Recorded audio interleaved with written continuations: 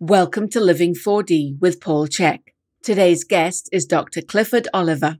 Dr. Oliver has been involved in complementary holistic medicine since 1972. Have you ever wondered about the synchronicity of meeting certain people that have a chain reaction effect on your life, such that it is not only greatly improved, but results in the ability to enhance the lives of countless others? Have you ever been curious as to the history of holistic approaches in medicine, what many of them are, and why they're not being used with any regularity in medicine today, even though great doctors and therapists have been practicing and teaching them for a very long time? Today, we should all be pondering deeply the question, what is medicine? And I have the perfect guest to stimulate your meditation on the question, what is medicine? You get to meet Dr. Cliff Oliver, a man with almost 50 years of clinical experience ranging from being a registered nurse to becoming a chiropractor, a highly skilled expert in functional medicine, sound healing, and a wide variety of very effective therapeutic approaches, such as the functional application of the polyvagal approach to balancing the autonomic nervous system and healing, and much more. Dr. Oliver and I have been working together since the 1990s, and together we've helped countless patients with serious challenges the medical system had no answers for. In fact, the standard medical approaches generally made these patients much worse with the application of drugs and surgery without following their own Hippocratic oath. First, do no harm. The bigger truth is that using highly effective holistic therapies directed at the root cause of people's ailments, illnesses, and dysfunctions typically eliminates the need for more doctors, drugs, and surgeries, which is not part of the financial-driven business model of the American medical system, nor most traditional medical systems worldwide. In this amazing interview, you will hear Dr. Oliver's potent story of his life and progress as the wounded healer, all the amazing mentors he's worked with, the many alternative holistic approaches he's mastered, and why after all these years I continue to use him as my go-to doctor to this very day. Dr. Oliver is one of the most amazing, well-rounded, deep human beings I've ever met. He's what I call the real deal, and has enhanced my personal and professional life as much as any of the greatest teachers, leaders, therapists, and doctors I've studied in my 36-year career. If you want to answer the big question, what is medicine, then this interview will be an amazing, eye-opening experience for you. And to top it all off, Dr. Oliver is offering all Living 4D with Paul Chek listeners a 20% discount on a 1-hour consultation. And believe me, 1 hour with Dr. Oliver can change your life. Let's have some fun and learn a lot with Dr. Oliver. Hi, everybody. I've been testing Joovv lights for about 90 days now, and one of the things that I've found is it's amazing for elevating my mood. Not that I need mood elevation, but when I sit by them, I get this warm, glowing sensation, like I'm the same experience I get when I'm sitting out by the pool in the sunlight and just basking in the sun.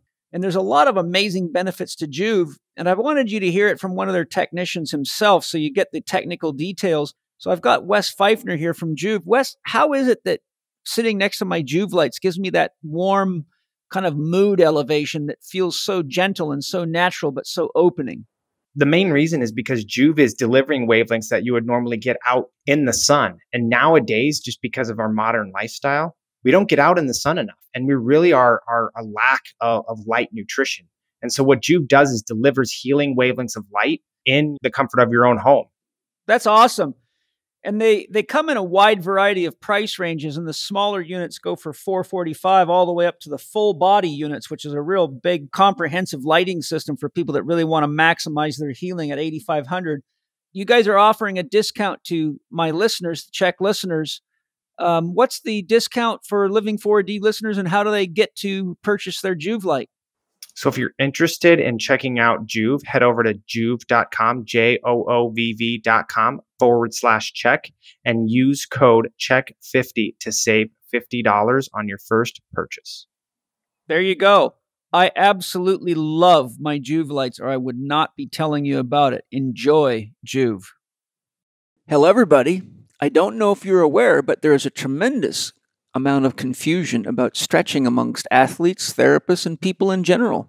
For example, here are some misconceptions that result in inefficient, ineffective stretching, or may even set you up for injury. A. You should stretch all the muscles in your body in a stretching session. This concept ignores the principle of balance. Think of a bicycle wheel that's out of balance. If you loosen all the spokes, will you get a balanced wheel? Everyone should stretch. Though stretching in general is good for people, there are many people with hypermobile joints. Stretching the muscles crossing such joints increases hypermobility, facilitating joint dysfunction, inflammation, degenerative changes, and pain. If you don't stretch hard enough, you won't get good results. This misconception is common amongst martial artists and unskilled teachers and practitioners of yoga. The truth is that you should consider a tight muscle like a crying baby and move into the stretch gently. Coupling stretching actions with conscious breathing actually enhances short and long-term benefits and long-term range of motion changes. Another common misconception is that you should do a good stretch before an athletic event to get the best results. Though this is a true concept, the problem is that most athletes use static stretching or long hold stretches to loosen tight muscles before athletic events. This, as I show in my scientific stretching program, results in a lot of muscle injuries. This is one of the most common reasons sprinters tear hamstring muscles, and in the course, I show you why this happens. The truth is, even when people have a solid understanding of the physical side of stretching, it's still only a mechanical process. The human body is much more complex than that. Mechanical approaches to stretching don't offer the true depth and power of stretching scientifically. It is well known in many healing arts and well described in books like Stanley Kelman's Emotional Anatomy that muscles, joints, and connective tissue all respond to one's thoughts, feelings, and emotions. This is clearly defined when we study the anatomy of yoga and the chakra system. Each part, be it internal or external, is linked to an associated chakra and corresponding mental emotional challenges that are unresolved in the individual. Tight muscles often result from such energies being stored in the body. In scientific stretching, not only do I show you how to read the body from many perspectives, I give comprehensive explanations on this process and tips for using stretching, breathing, pressure release, and awareness so anyone can heal and restore emotional and mental balance to their body-mind as part of a holistic approach. Learning to stretch properly gives you a lot of information that can help you at every level of your being. For trainers, coaches, and therapists of any type, the information I share can be applied and greatly increase the effectiveness of one's therapeutic approach. Getting great results is always great for business. My new course, Scientific Stretching, will teach you not only the best way to stretch and improve your health and performance physically, but will help you see and realize the deeper mental, emotional, and spiritual benefits of stretching as well. One of the real benefits of the teachings I share is that you learn the language of the body and realize that it's always talking to you, giving you tips, and making suggestions as to where change is needed, be it your exercise program, stretching program, diet and lifestyle, your relationships, or even your overall disposition. In my new scientific stretching course, you will learn what stretching offers us for achieving health and well-being. My 1, 2, 3, 4 model of stretching. Stretching assessments for targeted stretching, including what types of stretching work best in different situations, the pressure release method for improving mobility and flow, the mental-emotional relationships to body restriction, the fascia-water relationship, and much, much more. As with all the courses in my scientific e-learning series, this course is extremely comprehensive and will give you a perspective on stretching that will help you and your clients see tremendous long-term results. For professionals using stretching as part of their practice, scientific stretching will give you the kind of advantage a calculator would have given you in math class before anyone else had one. Scientific stretching includes 11 videos with over 8 hours of education plus a PDF manual to help you follow along. I've developed these techniques in the 37 years of my clinical practice working with all sorts from all sports, so it has been time-tested over a lot of years. My clinical approach to stretching will support balancing your body, reduce injury, speed healing, free trapped emotions, help you read your body and maintain a healthy dialogue with it, differentiate and learn to use pre-event, post-event maintenance, and corrective stretching approaches effectively, and much, much more. Get started now at chekinstitute.com/stretching. That's CHEK institute.com/stretching. Paleo Valley makes some incredible superfood bars that are a lot different than what most people think of as a superfood bar. I've got Autumn Smith, the creator of their superfood bars, right here to tell you about them. Autumn, what is so unique about your awesome superfood bars? Well, our superfood bars are unique because not only do they not contain refined sugar or GMOs or any of the freaky additives that you'll find in most bars or gluten or anything, but they're just whole foods. They're low in sugar. They're made with superfoods like ginger and broccoli and acerola cherry and collagen from grass-fed and finished animals, which we all know is like a fountain of youth. And so the best part about them, though, is probably the flavor. They come in chocolate and apple cinnamon, and we have so many more delicious flavors to come, and they're easy to put in your bag to feed for you with your kids. And I hope you love them all as much as I do. All you have to do to get access is go to paleovalley.com, and you can use the code CHEK15, that's lowercase CHEK 15, and you can get 15% off. And I hope you love them. That's awesome. And just so you know, that's PALEO Valley.com. And I know you're going to love Autumn's Superfood Bars. Hello, everybody.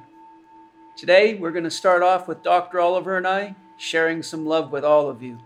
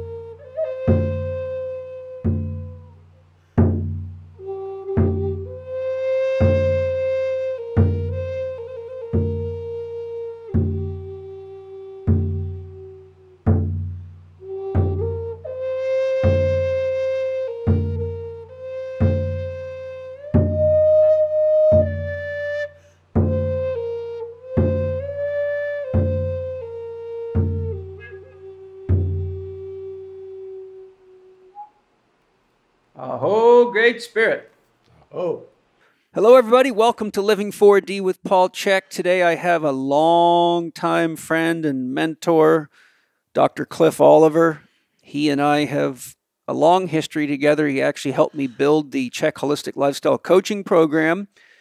And we have traveled the world together. We've done a lot of sound healings together, helped countless people all over the world. And he's got a very, very interesting background and a very, very deep well of knowledge. I think Dr. Oliver has probably turned me on to more amazing books than anybody. So there's probably at least 50 or 100 of them in here that came from his mind. And he brought me some more today. Thank you. It's always a pleasure. Thank you. And I always try to turn him on to some too. Yeah, we have an equal addiction. Yes, learning and sharing. Yes, right? yes. Like they say in Law of One, teach, learn, and learn, teach. Right. But Dr. Oliver began his career as a nurse and then became a chiropractor. And his history of studies with pioneers is very fascinating. So today we're going to get into a lot of different things with Dr. Oliver, but I think you're going to be fascinated with the things he has to share and the things he's observed in his career and his viewpoints on many of the issues of the world today. So, Dr. Oliver, thanks for coming back. It's a pleasure. Thank you. I mean, I'm really looking forward to it. We got to make music again. That music in the beginning was Dr. Oliver and I, and we did this recording before, but we had a very strange, weird technological issue, and the recording turned out to be unusable, which we think was because an iPhone was close to the recorder. I think it's a high energy. Might be the high energy. Yeah, I'm sure it was high energy. It's got to be. We just blew it out. We blew it out. Let's hope we don't. Penny's got us double mic'd today and double recorders, so we're ready for all the spirits. And so we did it, but it was an amazing podcast too. I was heartbroken when that happened. So we're back to share it all again and do it even better. Right. Dr. Oliver, can you share an overview of your developmental history and what led to you becoming a chiropractor? How did you get started? Because the story of how this all began was fascinating, so I'm actually looking forward to hearing it again. You know, it's convoluted like all of our stories are. Mm-hmm. You know, we sort of set a path, and our path takes turns. Yes. You know, we never know what's taking us on that turn until we're there. Right. But on mine, you know, I was in the military. And while I was in the military, I got hurt. Right. And I had a pretty significant injury with some surgeries. Ended up in the hospital for 13 months and 3 days. That's a long time in the hospital. That's a long time. You didn't have your flute either, did you? No. And you don't want to be either in a military hospital doing that. That's even worse. and especially when they transfer you to San Francisco, right in the middle of the hippie, summer of love, and you're in there being pumped with drugs, and all the people in Vietnam are coming back with their legs blown off. Oh my God! Yeah, it was such a dichotomy. It was amazing. So when I got out, I really wanted to continue on with my love, which was sailing and the water, and I used to do architecture for a company making sailboat masts. So I wanted to become a naval architect. So I got the opportunity through the GI Bill to go to San Diego State to be on their sailing team. So that took me to San Diego. Nice. And you haven't left. Yeah. Well, I had to take some little side trips for advanced education, right? Yes, sure. But while I was there, you know, it was amazing. So I'm there, and I signed up to be a naval architect and transferred to Berkeley. But along the way, I got kind of turned off to the engineering department. It was very, shall we say, linear. Yes. Yes. Not really knowing those terms at the time, but looking back, it was exceedingly linear, and it was very male. Yes. But anyhow, so it didn't work out so well. And I had this amazing, what do you call him? Counselor from the VA. Right. So here's this guy from the VA counseling, and it's not working out for me in the engineering department. Talking about following your heart and noticing when you touch into your body and you notice something's not right. Yes. And then actually taking that direction, information, right? And saying, time out. Yeah. Right? I'm checking out. It's time out. And the guy let me. Well, you know, the thing is how many people's lives would be much better if they just listened to the soul speaking through the musical instrument of the body. If only. You know? If only. It's just like, wow, that's what religion was supposed to give us. It was exactly. So I listened, I responded, and the guy let me. The counselor, this guy let me. And so I go, he goes, what do you want to do? I said, you know, I think I need something creative after doing that. Yes. So I'm going into creative writing. Very good. So my very first semester, I go into my first class, and the guy comes in and goes, your teacher can't do it. We have a different, you know, I'm a substitute guy. I'm taking over the class. It's not creative writing, it's poetry. Oh, good. But I'm Even like, better. I'm like, wait a minute. I have no idea, but I sat through his little talk. I fell in love with it. So I spent 2 years doing poetry, staying up late at night, writing poems, reading poetry, diving deep, and surfing and sailing, right? Good. So it was like this perfect, from this very left brain to this total right brain. It was amazing, great experience. But after 2 years, the guy got fired. The counselor got fired and said, people can't be doing on a career path that has no outcome. Typical military Oh, thinking. completely, right? Yeah. So I had to fall back on, wow, what do I do next? What am I going to do? How am I going to make a job? How am I going to do this? Well, my last month or two in the hospital, this 13-month little journey, there was a nurse who took me under her wing and literally took me by the hand and led me down a path to curiosity, exploring. She got me enrolled in, of all things, doing kind of writing and doing shorthand. Oh, wow. So what came up to me, again, doing a deep dive into your heart, was, wow, maybe I should go into nursing, go into something where I was helped and where I could help people. So I entered the nursing program at San Diego State, still on the sailing team, still surfing. Meanwhile, I started making surfboards. Right. So I got my real creative juices going because I wasn't into the poetry now, and went through the nursing department, got my Bachelor of Science in Nursing. Got done, but I was making surfboards during this time, and it got so big, and it was such a part of my life that I started making surfboards. So you never went through with the nursing career? Yeah, I got my degree, got my license, did that, and I actually ended up teaching career alternatives for nursing at UCSD Extension. And you taught them poetry.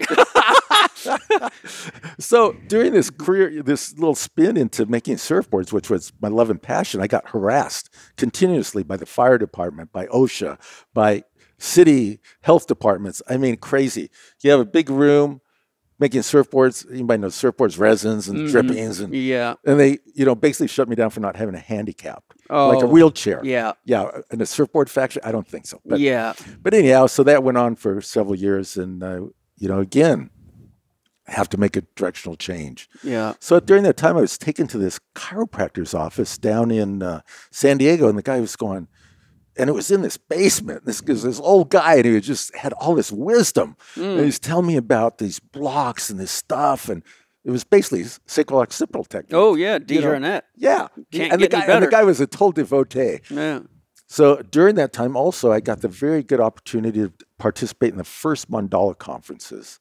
So if anybody knows about the Mandala conferences, they're in the mid-'70s. They're first holistic conferences in the world, and they're in San Diego. So I got to meet wonderful people, Paul Brenner, a bunch of people became lifelong friends from these conferences. But it was the first holistic conferences. And I was like taken away with it. And one of the people who was presenting there was a Dr. John Thie. Yes. I had no idea it was Touch a chiropractor. for Health, right? Exactly. Yeah. So I had no idea. So here I'm being shut down by the fire department, OSHA, and all these people. And I end up meeting this guy, and I go, wow, John Thie was an amazing person. Maybe I should go visit him. So I go up. He has a big clinic up in Altadena. So up above Pasadena, some people know that, Rose Bowl, Rose Parade. I go up to his office. The first thing I go into his office, he has like a 2-story in a basement. He's got a bunch of docs working for him. I see people walking around like Dwight Stone, the high jumper, the runners. Oh, yes, yeah. That's a while back, yeah. Yeah, Steve Garvey. All these people are running around this office. I'm going, what are these people doing here? Well, they're obviously there to improve their performance. Right. So I came to the conclusion that's what chiropractors did. Well. They improve whatever you are, right? They're not treating illness. They're not treating sickness. They're not all the nursing stuff, right? Yes. That I wasn't so involved with, but I like the concept of health. So that was an amazing experience. So I'm sitting there. You go up to his private office, and he, did Touch for Health. I mean, Touch for Health. He had Healing Touch and Touch for Health. Right. Because I'm so involved with the Healing Touch people. But Touch for Health. Yeah. And his idea was that to see him, you had to learn this system of using meridians and acupuncture points and reflexes to help your neighbor get well, your family member. Oh. So you would go into this open bay with some tables in there, and you would learn to treat people who were coming to see him. So they were learning from the doctor. Which is cool because doctor means teacher. Exactly. So they were learning to work on each other. That's great. Even though they didn't know each other, they were working on each other. And then he'd take them in another room, do a couple of adjustments, and they'd be out there working on themselves. I was blown away. I said, that's for me. It sounds great. So he said, oh, you got to sign up. You got to go to the school I went to. You got to go to Los Angeles Chiropractic College. I went, I'm in. I used to teach there. I don't know if you knew that. No, I did not. Yeah, I used to, Daryl Curl. Daryl Curl used to bring me up there and give lectures on the science of how the core functions. Perfect. I taught to a number of classes for a few years, and I've actually received a few letters from chiropractors that have gone through, were in my classes, graduated, now had kids and families and practices, and You out of gotta the love blue sent me a letter going, I'm still using all the things you taught me. You got to love it. I just got a notice in the mail that they're going to have the reunion party next week. Neat. 40th year reunion Wow. party. Oh, wow. Yeah. That went like that. Yeah.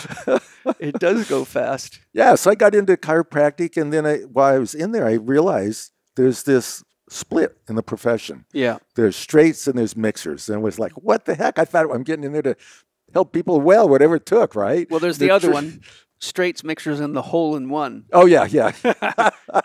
Well, they're kind of the straights, too. They kind of fit in that category. Yeah. A subcategory. Subcategory. They just narrow it down to one. Yeah, so I was blown away. I was going, what the heck? How can there be such this fight within a profession trying to get people well? Yeah. Obviously, I was in the mixer group. I was like into holistic health. I was into all this stuff related to nutrition. And so I basically went through it, kind of disappointed in the profession because of this fighting going on, but started practice and got involved with a lot of interesting people along the way. So I went into private practice and, from there just started meeting people and eyes open and met tons of great people along the journey. That's amazing. One of the concepts that I know you're familiar with because you've just described living through it, and I've certainly lived through it. It's fairly well known amongst the more holistic elites that the wounded doctor is the best doctor. Right. Love it if you could share your thoughts on why it is that the wounded doctor, which could also be the wounded therapist, are generally the best therapists and doctors to see. Yeah, it's an interesting concept, and it's again, that's kind of it's kind of double-edged too. So one of the things I noticed early on in medicine is people get in for different reasons, right? And there's a certain percentage get in it for the money. Yeah, I was going to say some of them get in to make money, which is never the best motive. Yeah, and those people aren't particularly wounded. And then early on when I was in my nursing thing, I was thinking maybe I should go on into medicine. And I really was drawn to psychiatry because of specifically people like... who's in and out of the garbage pail. What was that? Fritz Perls. Fritz Perls, yeah. So I was totally into his work and then Stan Groff. Stanislav Grof, that's amazing. So I was totally captured by these people. And I went and I did these special education seminars and stuff. And I was totally thought this was really the root of what a lot of issues were. But what was so interesting was during my nursing program, I had to go through semesters at these different institutions like Mercy Hospital, like the VA. Yeah. And one of them was on the mental health. Yes. And when I'm in there, we had to do, electroshock therapy. Right. I remember you telling me about that. And I was so stunned. So I was like, wait a minute, we're doing this to like 15-year-old kids, 16-year-old kids. They can't even find their way back to the room. And they're doing this for their depression. In other words, I was completely shocked. How could people do this to somebody? Couldn't they figure out another way? Right. Couldn't they figure out some sort of nutritional, right? Yeah. So I started checking around with the psychiatrists, and a lot of those were wounded, and they were into the field trying to cure themselves. Right. But they were taking their neuroses into the room, and they were shocking these kids. Oh. So the concept of the wounded healer and that, I think is got a couple different edges to it. Yes. They're wounded in a certain way, and then that neuroses ends up on the client. So that's the unhealed wounded. Exactly. That's the dark side of that. Yeah. And I think that's very real. But you and I both know that the concept of the wounded healer really relates to those who have made the path to wholeness. Yeah. And so on that side of it, I think it's absolutely, and the big thing that it gives a person is compassion. Yeah. And I think the compassion is so missing in this last year. We're in the COVID year, and what we've missed is that people aren't seeing what's actually happening to the people. Right. There's no compassion in stopping therapies of hydroxychloroquine or ivermectin. There's no compassion about what's available and helping people out. So I think the big thing that being injured in the system and then coming out of it is, I think the biggest thing that is compassion. I want to interject. You're making a very important point. And my immediate reaction to hearing you say what you've just said is, from a psychological perspective, it says a lot about the people that are driving this whole COVID issue. I mean, to what kind of a mental state do these people have to be in to inflict this kind of not only bullshit, but it's incomprehensible. Yeah, I mean, you're dealing with almost, serious psychopathy. How can a whole profession totally ignore a condition and tell people to go home and sit home until they're so bad off that they have to be in the hospital in an ICU?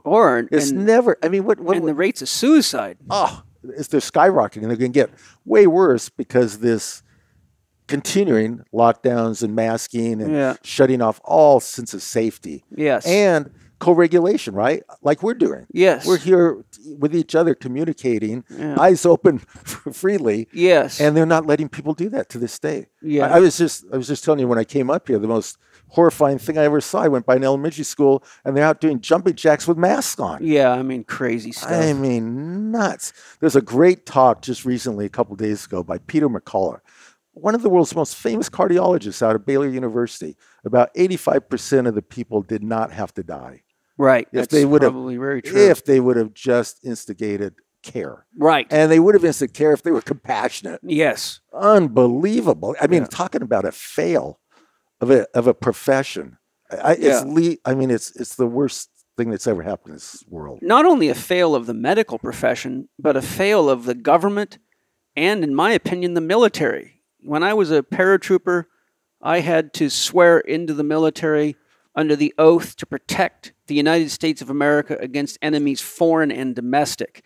Right. And clearly, there's enough information out there that makes it very, very evident that this was handled radically inappropriately, way overstated, bogus science, and the list is very, very long. So the fact and it keeps going on. Yes, and the fact that it keeps going on is shocking. Is bad news. And, without turning this into a COVID discussion, I would just simply say that it's there's psychopathy at the top, and anybody in the government and the military and in medicine that's following the drumbeat that's behind all this clearly is diagnosing themselves. Yeah, and when you see, I mean, you talk about trickle down. Mm-hmm. It's not even trickling down; it's forced. It's forced down, yeah. And you see little kids, elementary school kids, doing jumping jacks with masks on. You have a dear friend whose 4-year-old daughter, the school down the street in Virginia, starts school a month or two ago.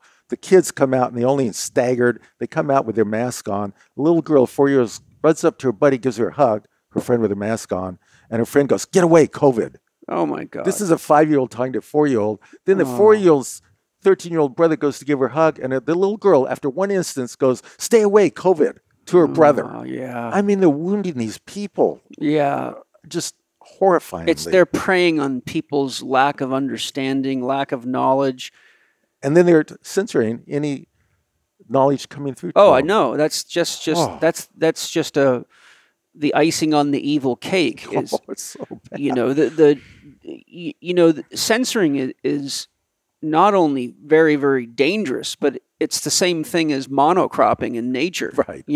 Once you take away diversity, you remove stability. Yeah. So when you start looking at all this stuff, there's a very sinister unfolding going on, and it's sad, but it's what do we do except use this as an opportunity to hold hands and say we have to rise above this because there's only a few of them and there's a lot of us. So it's a matter of people really getting clear on what they want. When the pain teacher shows up, it's time to make choices, and you can either choose to live your life wrapped in masks that don't work, or you can choose your fear. And fear, or you can say, we're not going to live this way, and you can do the work to look at the wise doctors and track them down, even though they're knocking a lot of them off. People like Zach Bush and Mercola and Sawyer G and his wife Kelly Brogan, and a long list of people have created independent sites so that anybody can find the information. And I think part of the problem is that we've got a population, and I have questions on this in there for you, but we have a population that has become so numb to using both halves of their mind Right. for constructive thinking. They just believe anything that comes up on a screen like it's fact. I know. It's stunning. Yeah. And it's happened so quick. Yes, it You know? has. It's like these kids, these poor kids. We used to say everybody in like 2000 on was highly probable that they'd end up with diabetes, right? And it ruined the healthcare system. Yes. Little did we know that the thing that was going to take them over the top was video. Yeah. Yeah. How funny. I mean, not funny, but funny. No, but, It's funny as in odd, the Yeah. unexpected, the right angle surprise. right. And it was like dramatically off the cliff to obesity. Yeah. Yeah. Yeah, we can get into this because we've got much to talk about. But, the topic, the title of the show I gave today is What is Medicine? Because, I mean, you've been in this business now for how many years?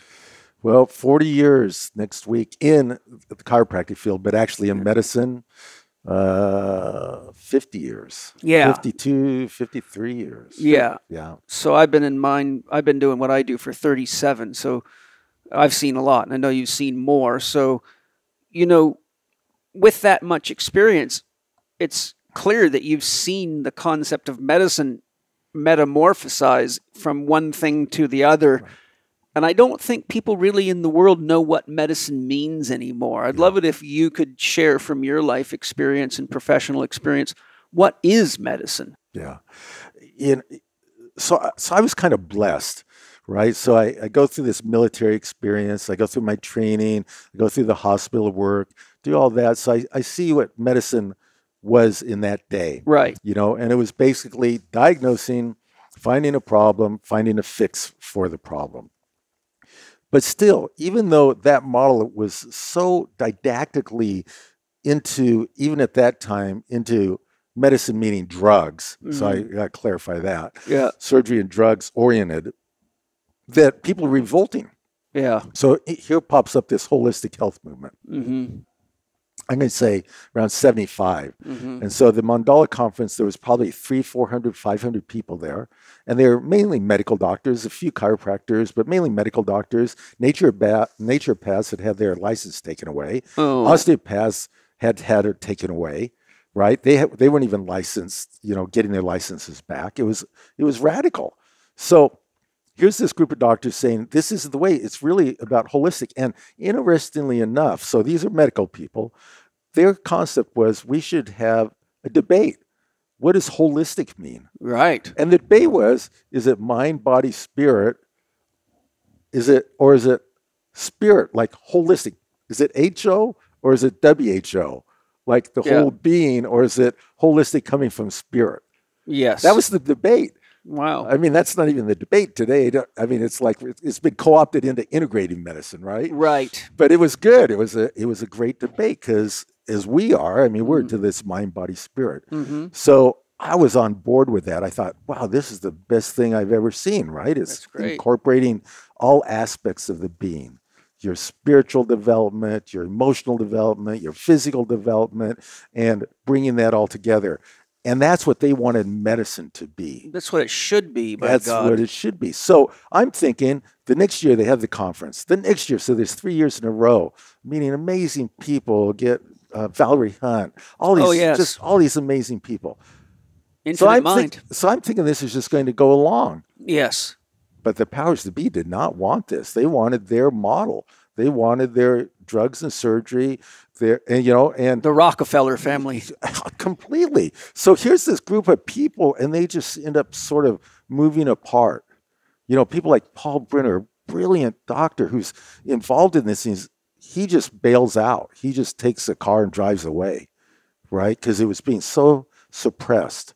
All these people went back to their facilities, the university, the scripts, and it's just suppressed. You're not going to do that in here. You're going to be up there doing Tai Chi on the front lawn. Yeah. Get out of here. That's so amazing. It's so amazing. So what is medicine? I mean, it's co-op from a group of people wanting this holistic model. And then people like Andrew Weil came along and sort of took that and developed integrative medicine. Right. So a step up, they're bringing in other ideas and thoughts and processes and herbs and breathing. So that's a nice step up. but it hasn't been integrated into mainstream medicine. No, because it works. It doesn't have an it doesn't have a code. Yeah, it you doesn't have a can't code. bill an insurance company. Yes, and it looks at the root cause, and if you start getting people cured, then they're not good for your business plan. Yeah. You know? So I often, I get asked to do consults. So we just got a call the other day from a person wanting me to look at their lab work. And I'm thinking, well, if I look at your lab work, I don't have any context, right? But that's how their lab work's looked at. Yes. Right? Oh, well, you're in the, you're in the out of normal. No. Here's a drug. Yes, and that brings up a point that I want to share, and that is what medicine has done, which is following the internet and the powers that be, is turn people into data sets.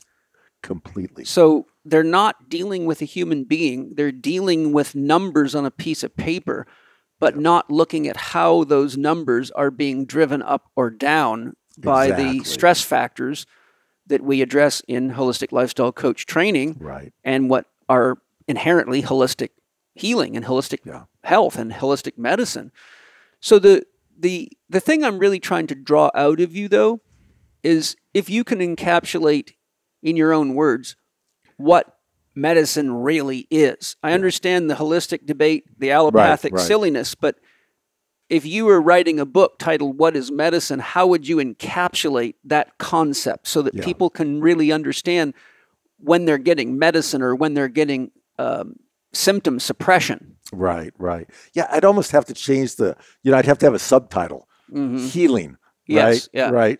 So medicine has been so co-opted, right? Yeah. We don't, it's hard for us to even isolate out the word, conceptualize it, because we have this like data points, which is dramatically increased, right, from everything that they do to what did it start out? What was Hippocrates?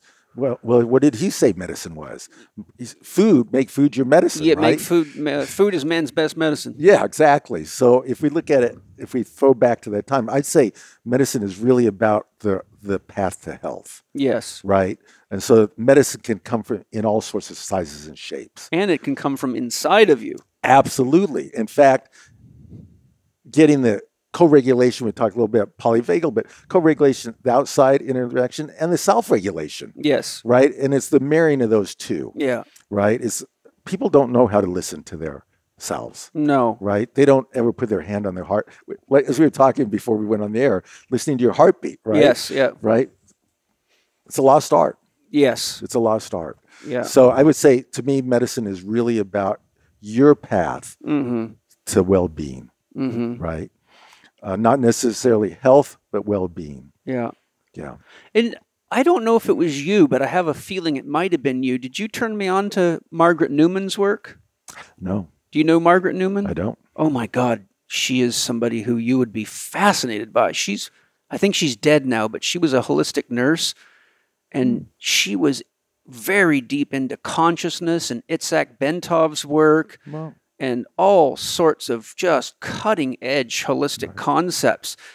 And she worked in the hospital system for 35 years trying to educate them on why holistic nursing was the only effective way to nurse, but she just got rejected, you know? Well, that's what came out of this Mandala conference, right? Here's all these 500 docs, they dispersed to their communities and they got shut down.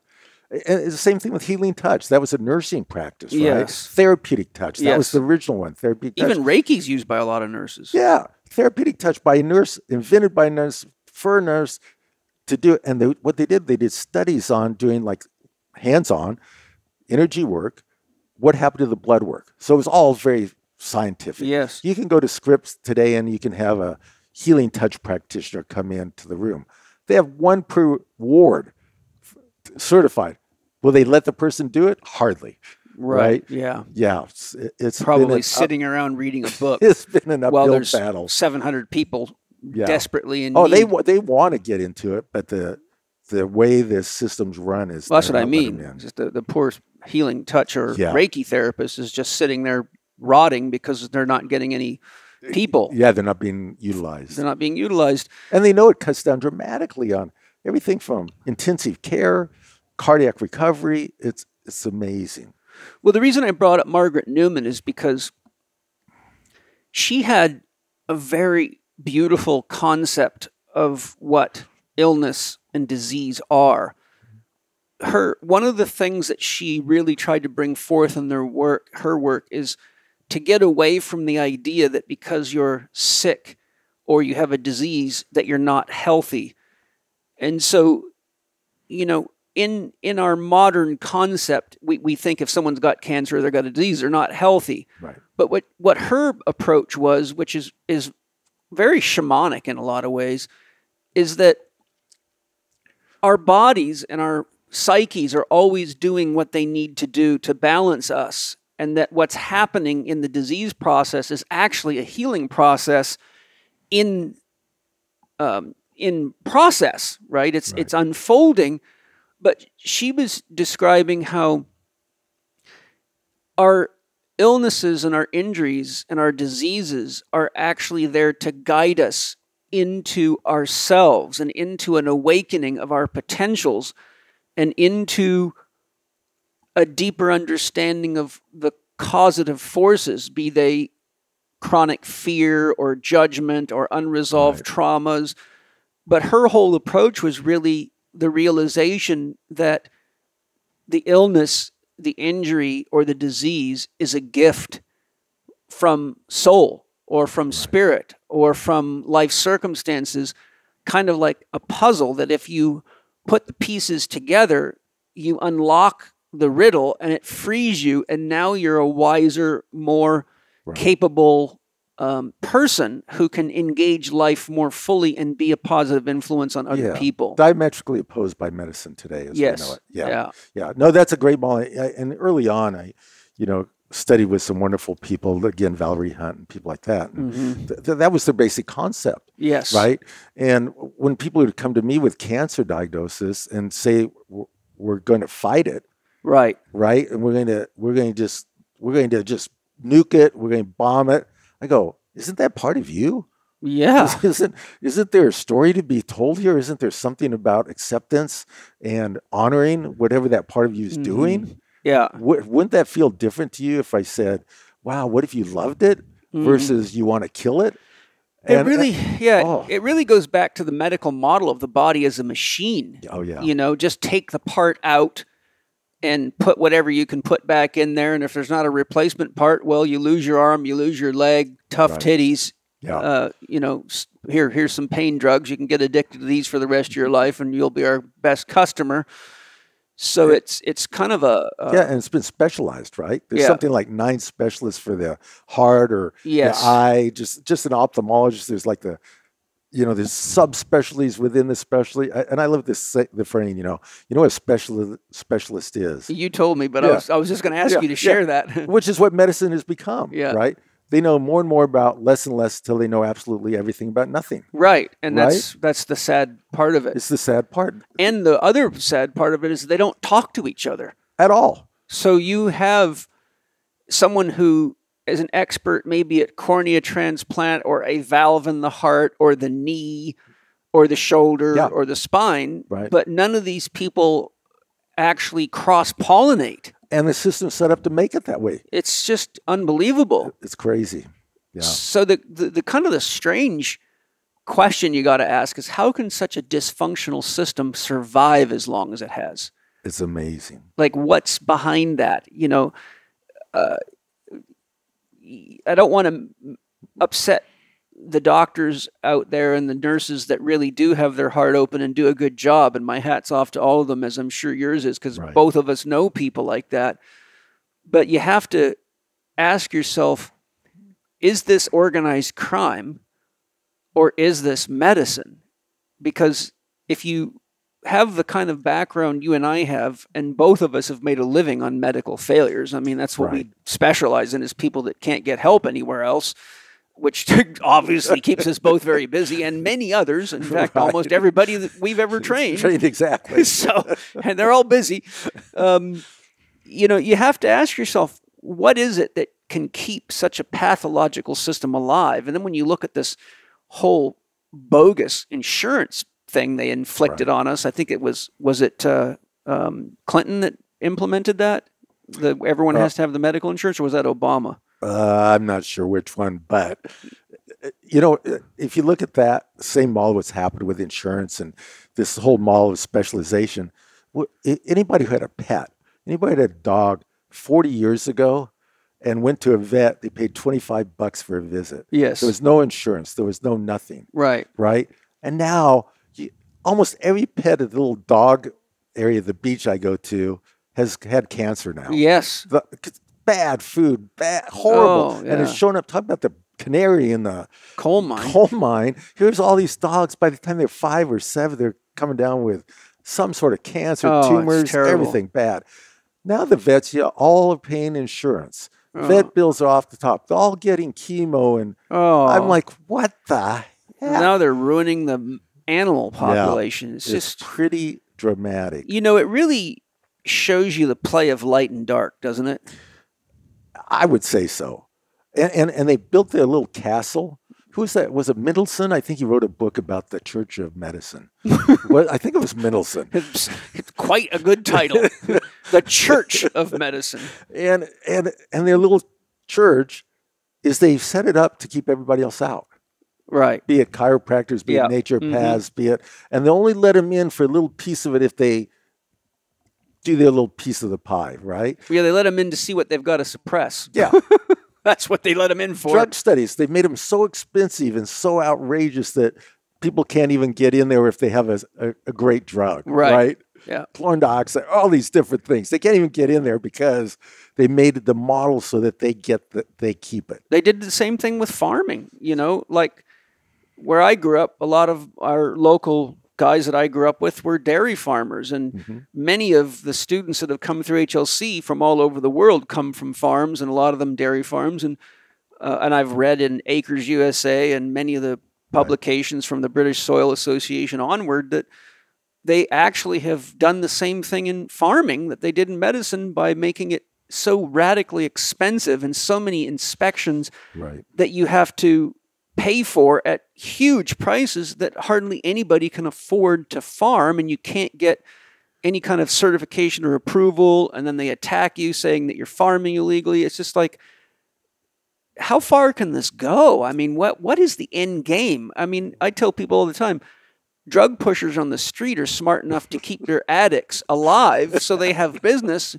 but the model that's been perpetuated for, a long time now is actually really contributing to the destruction of humanity. I remember the British Medical Journal several years ago, maybe 10 years ago, produced an article which I was amazed got published, and showed that drug side effects and surgical blunders medical care were killing more people than any of the leading chronic diseases. Yeah, I think it was third or fourth when that came out. Yeah, it was 3 cause of disease in the world. Yeah, being caused by the procedures. 3 or 4 million people a year dying from malprescribed drugs and surgical blunders. It was like 3 or 4 747s crashing a day. Yes. I mean, would we not do something? Yes, it's far more dangerous than COVID. Oh man, it's crazy shit. But I don't know. I mean, if you look at this from a spiritual perspective, I know when I sit with it, all I can see is that it creates an opportunity for people to have a choice to take responsibility for themselves. If you go to the doctor, you get your surgery, you get your pills, and you're getting worse, not better. If you stick with it, then you're not an adult yet. You're still relying on a daddy figure or a mommy figure to tell you what to do. But when you realize, okay, this isn't working, these drugs are making me worse, the surgery didn't help, then you have to step into your self-care shoes and say, okay, I got to go find someone that knows. Self-awareness. Yeah, I got to go find someone that knows how to deal with this. Yeah. It always shocks me when I see these come lately medical doctors who had an autoimmune disease while they're in medical school. I can think of a couple, and they wrote books about, right? Now they're their expert. Right. And I'm thinking, how'd you go through medical school with this autoimmune disease, taking surgery on your thyroid, taking these drugs, and finally, somewhere down the line in the last 10 years, you stumbled on that there's a different way of doing this. Yes. What were you doing in medical school? Weren't you looking at anything outside the little paradigm? Which brings up a little story about Paul Brenner. late in his career, he would go down to the medical school, the first year students, and give them a talk, right? And see where they're at and, buddy up to them and, tell them about the big world of integrative and holistic and the whole mind, body, spirit. And they were all like, yay. And he'd go back the fourth year to see him again. And they were like, where do we get the best rotation for the best job? Right. Right. They've been so trained into this narrow little path they could not even see the big picture anymore. No. Yeah. Yeah. Well, they can do it to you in the military in 3 years. So I guess 4 years is enough time in the medical system. One of the things that's, kind of a concern these days for me and for many is all the 5G, and now they're talking about 6G phone systems. I'm just curious, what do you think the impact of all that is going to be on the planet and on people's health? It's such a big unknown. Yeah.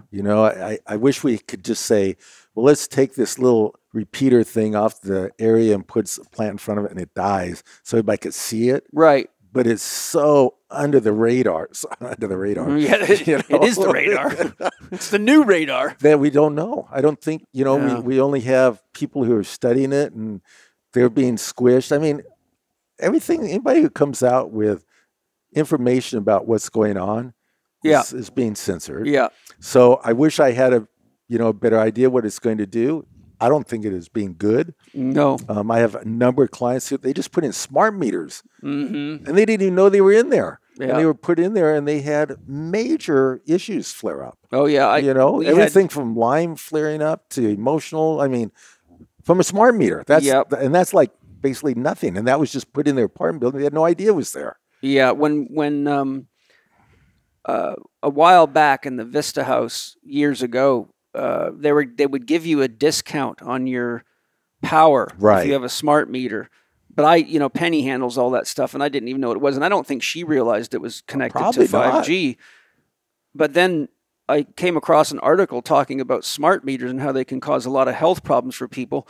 And the smart meter was right next to Angie's bedroom, right out the window where the crib and changing station was for Mana when he came. So I said to Penny, get rid of that thing. Call them up and tell them we don't want it because I just and then it's a hassle to undo these things, right? Yeah. And then it's an extra monthly fee and blah, blah. Yeah. So, there's that. The other thing I'm curious about is what is your feeling of the impact on all this censorship? What's the knock-on effect of so much censorship? Well, my introduction to it was when I was in chiropractic school. 60 Minutes did a special on chiropractic. Mm-hmm. It was such a hit job, right? And I loved 60 Minutes up to that time. Yes. Right? 60 Minutes, let's see what's happening in the world. Let's see, wow, look at that. Boy, after seeing what they did to chiropractic, I mean, they just picked the Looney Tunes out and made them like they were the main part of the profession, right? Yeah. The hole-in-one, no. Yeah. Well, fortunately, when we need a hole-in-one, they're good. It does have its place. Yes. But anyhow, so that was 79. So was Bill Moyers in that? Gosh. I'm surprised he would do that because he was quite into holistic health. Yeah, and he did that whole thing on acupuncture and and went over all Zen and all that China. kind of He stuff. went over to China. I've got that series in the library somewhere on VHS tape. It's so funny. My girlfriend's a philosophy professor, and she's playing that for a class today. Is that right? Yeah. Here we are talking about how's that for a small world? That's but anyhow, I think it's been, so since that date I've known it's been out there, but the last couple years it's been dramatically come to life. And I think more people are waking up to it. Yeah. Especially when there's life-saving treatments, modalities that are inexpensive, highly effective out there. And the people are just censored. Yeah. I mean, not just censored, they're canceled. Yes, their jobs are canceled. Yeah. Dr. Gold, lost her job for just speaking out that hydroxychloroquine works. And we've got the studies, we've got the data. Yeah. And so this is not about truth. It's not about science. That's one of the things that's really upset me about all this is that the real scientists of the world are not speaking out to let the public know this is not science. Yeah. And I spoke to Irvin Laszlo on a podcast about this, And he patiently listened to me and he said, I must correct you. What you're referring to as scientists are not scientists. They're technologists who are impersonating scientists to sell a product. Yeah. He said, you need to understand that no real scientist would behave that way because it's against everything science is about. He said, and paraphrase, science is the pursuit of the truth. And what is being pawned off as science is really technologists working for corporations, but the public doesn't know the difference. They don't. So it's and they're not allowed to know the difference. That's the incestuous fact. Yeah. So you get all this censorship, and you know, it was interesting. I watched quite a shocking documentary. Have you seen the documentary on Netflix called Social Dilemma? Yes. Right? And one of the profound moments in that documentary is when one of the head programmers behind all this stuff, and I think he was from Google, if I remember right, said, the problem is we don't know the truth anymore. Nobody knows what the truth is. That's one of the outcomes of all of this kind of censorship and manipulation of information. And changing history. Yes. Right? They're just rewriting it. They can erase a whole chapter. Yes. Yeah. And you can't even find it. It's like Google has become the CIA. Yeah. Redacted completely. You're just a black line in a file if they don't want you around. Just like that. Yeah. And you don't even know who's pushing the button. No, it's I don't know. Where do you think this, if you look into your crystal ball, where's this end up? Where I'm sitting right now, it's not looking good. No. You know, technocracy, that whole James Wood, all those people. Yeah. I think they've kind of nailed it. Yeah, this conglomerate of these few powerful organizations. It's you know, having studied a lot on Bill Gates, that's a very, very dangerous situation. I noticed on Mercola this morning is an interview with a lady that survived Nazi Germany, and it's all about her warning everybody that this is identical to what she went through. Identical. Yeah, they had a special on History Channel about World War II. Well, it included what led up to the Nazis. How did Hitler take control, right? And they show that, well, it couldn't have happened except that they had the Depression, right? Which made people desperate for whatever came along. Right. Oh, does that sound familiar? Yes. Yeah. Now we have COVID. What? Yeah. A disease that's not even, I mean, a real, where 87% of people shouldn't even been hurt. Yes. If they would have scientists would have been able to get the medicine to the people. Yeah, and handle it appropriately for what it is. How could politicians say you can't use this drug, that drug? Politicians. Yes. Yeah, and how can Bill Gates control the whole medical system, the CDC, the World Health Organization, the media, the government? I mean, the fact that a Navy SEAL has not done their job with a threat to the world of that magnitude is beyond my mind. It's unbelievable. I had a dear friend, medical doctor, and he goes right at the beginning, he goes, here, I'm giving you a script for hydroxychloroquine. You and Annie, you got to go fill it today because it may go away. And we're going, wait a minute. This, just started. This can't be, come on. He says, you better fill it today. Wow. So we do. 2 weeks later, it's off the market. Yeah. What? How is that possible? It's used for rheumatoid arthritis, used around the world for malaria for many years. Politicians stopped it. Yeah. Oh, man. Yeah. So... I mean, talk about ballsy. Well, yeah, worse than ballsy. What's the right word? It's a dark night of the soul. Oh, very. It's a collective dark night of the soul. Very. And they keep on. Oh, and the thing that bothers the piss out of me is how freaking gullible people are. It's like, I'm like, really? Are you I'm driving up here today uneducated? And people driving by with double masks in their car. Oh, I've seen people in hazmat suits. I've had friends, one of my friends got on an airplane and texted me a picture of a woman on the airplane in a hazmat suit. He goes, you're not going to believe this. I'm like, oh, fucking God. Jesus Christ. And not one word. And here's the thing that's even more disturbing, there's not been one word about prevention, not one word about becoming healthy, not one word about getting vitamin D. I mean, I just looking through my pictures this morning, before I came up here, and here's this picture from a year ago with all the walkways to the beach roped off by police tape. Yes, yeah. To the beach where you get sunshine and vitamin D, right? A friend of mine got arrested for going on the beach. Oh, we got totally hassled. Yeah. We got run off by 2 cops on 4-wheelers coming down the beach with full riot gear on, coming down the beach. We're sitting there taking some pictures. Yeah. Holy smokes. Yeah, it's bad. Our CEO's in England, and he was telling me it's just radical over there. I think there's like a 1,500-pound fine if you get caught out after curfew.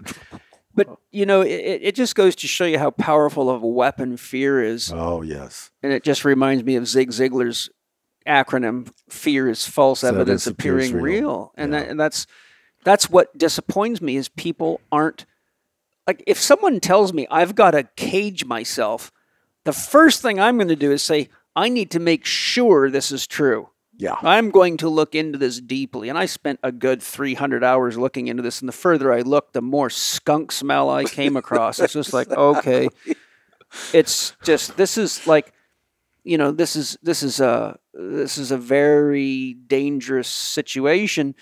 But I try to always flip the coin on it. And I think when I do that, I see this is really an initiation process, and it's the rite of passage into adulthood where we have to make choices for ourselves, stand up for ourselves. Right.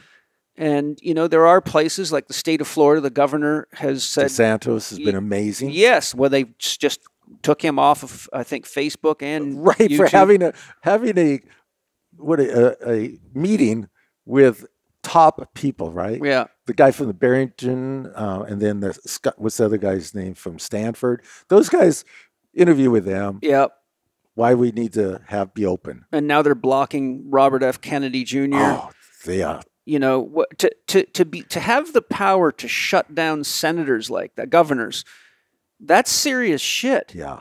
This is... And they're not saying, whatever you said. No, they're just cutting them off. Yeah. Right? They're not even giving any rationale. And all they're talking about is why we should be open, why the schools should be open, why we should be free. Yes. Yeah. Whoa. And I think it's Bolivia, one of the countries like that, said no more COVID anything here. We're not doing this, period. The whole country just said, screw it. Yeah, and the reason Bolivia did that was because they used chlorine dioxide. Yeah. So that's the one Trump said, use a disinfectant, chlorine dioxide, right? Uh-huh. And they said, it's bleach. No, you can't go there.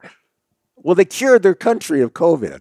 Right. With what is it? Just using like a homeopathic dose or something? It's very small. It's like just drops in water. Yeah. Yeah, chlorine dioxide. It's amazing history. This guy, Andreas Klauker, has written about it for 13, 15 years. It's an amazing substance. That's wild. Yeah. So there you go. Like, there's always a solution if you look for it. Yeah. But if you can't find it because it's being suppressed, that's the problem. And talk about suppression, just on that same topic for a second. So Bolivia's cured themselves by using a substance that's been banned, and the FDA says it's horrible. But in their thing saying it's horrible, they say we never studied it. Right. Yes. but you can't do this. And here's another country, Ecuador, had 100 people. They're giving it to them, and doctors. You can go online and see the doctors. Their pulse meter, oxygen meter is going down like a rock. They can barely breathe. They're about to intubate them, and they check out and go get this therapy. They drink it. Their O2 comes up in real time. Wow. Comes up, up, up. 100 of them are cured. And so they're ready to institute it in the country because it's cheap. It's like pennies to do this. They're ready to institute it. World Banking Organization comes in and said, well, you got to do the mainstream Western world or you don't get your money. Oh. So Bolivia goes, well, we're poor. We don't get their money anyhow. We'll use it. And they cured them. Right on. What the heck is going on with these people? I don't know. It's time for human beings to decide what kind of world they want to live in and start taking responsibility for what we're creating together. Yeah. You and I both know choosing not to choose is choosing. Right. So when you get people fat, sick, tired, and addicted to media, they don't do anything. No. And that seems to be part of the plan. And that also is one of my questions for you, is which I'll just jump to now, and that is, what are some of the negative effects you've seen with so much overexposure to screens, be it at work, on computers, on phones? You know, I know there's a fair bit of science on this. I have some knowledge of my own, but I'm just curious, what's your take on all this overexposure to screens? I think it's, I'll interject and just say that, there's a beautiful saying, the mind makes a better tool than a master. And I think a computer screen and a phone make a better tool than a master. So what do you think, and what have you seen happen when people become subservient to the screen? Which they've built into it, right? Yeah. It's kind of like they did with food. Yeah. They had people study food to make it addictive. Yes. Right? You can't stop at one chip. You got to eat the bag. Yeah. Same thing with the video, same thing with the like button, same thing with the Facebooks, Instagram. They keep going back. I mean, just look at all the neurosis. Look at the people online. Yeah. It's pretty sad. People that don't even talk to each other, they just text each other, and they're sitting right next to each other. Right next to each other. If anyone listening hasn't seen Social Dilemma, I'm amazed that's still up. I know multiple people who have broken up texting. They don't even say to the person, we're done. Right? Yeah, I don't know what that is. I mean, it's almost as though people are turning into computer chips, digital processors. It's 0 or 1, on or off. They've completely lost social engagement skills. Yeah. And you can see that. I mean, you go to a restaurant, people are like, nobody's looking at each other. I used to comment on this years ago when it first started. When we were in Australia one time, we got out of a class and it was like late and we're going down. It was, I can't remember, it was probably in Sydney or one of those areas, but one of the main in the town. And we're going out, and as soon as we walk out of the room, they're going to take me to dinner. They're all in their devices. That's before we had texting.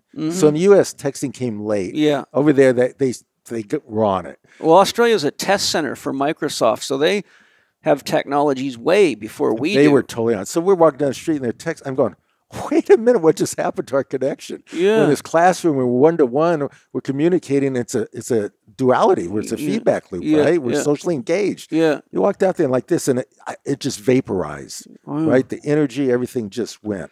So that led me early on that this texting, this video is not helping people come together. It's not helping us be safe. It's not helping us be well. No. So what I saw in my clients was people would come to me with ADD issues with their children. Yeah. So the first thing I'd go is, well, we're treating you, not the kid, to start off. We're going to make sure you got your act together. Yeah, you're the main influence. Exactly. So as soon as I got that part straightened out, the next part was, are they online?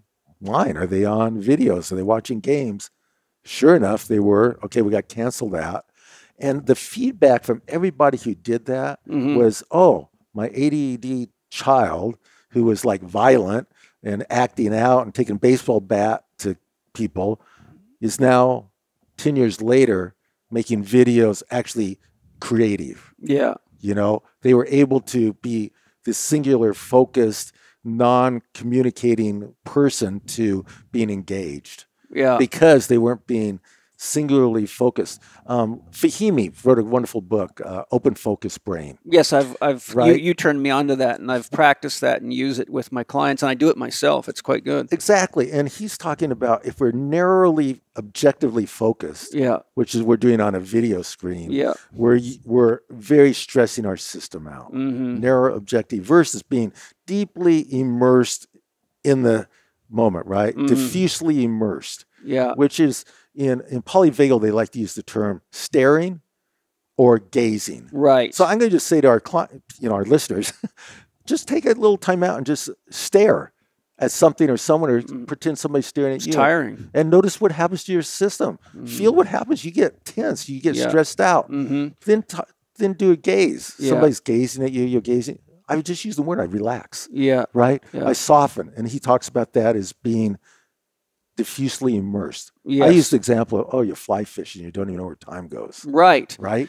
Yeah, when you're staring at something, like if somebody's going to hit you or there's a threat, then you have very intense focus. And I think that the brain circuits don't know the difference between staring at a video game and staring at a lion that's got out of its cage. Sympathetic activation unsafe. Yeah. Right? Yeah. And it's full on adrenaline. Boom, boom, boom, boom, boom.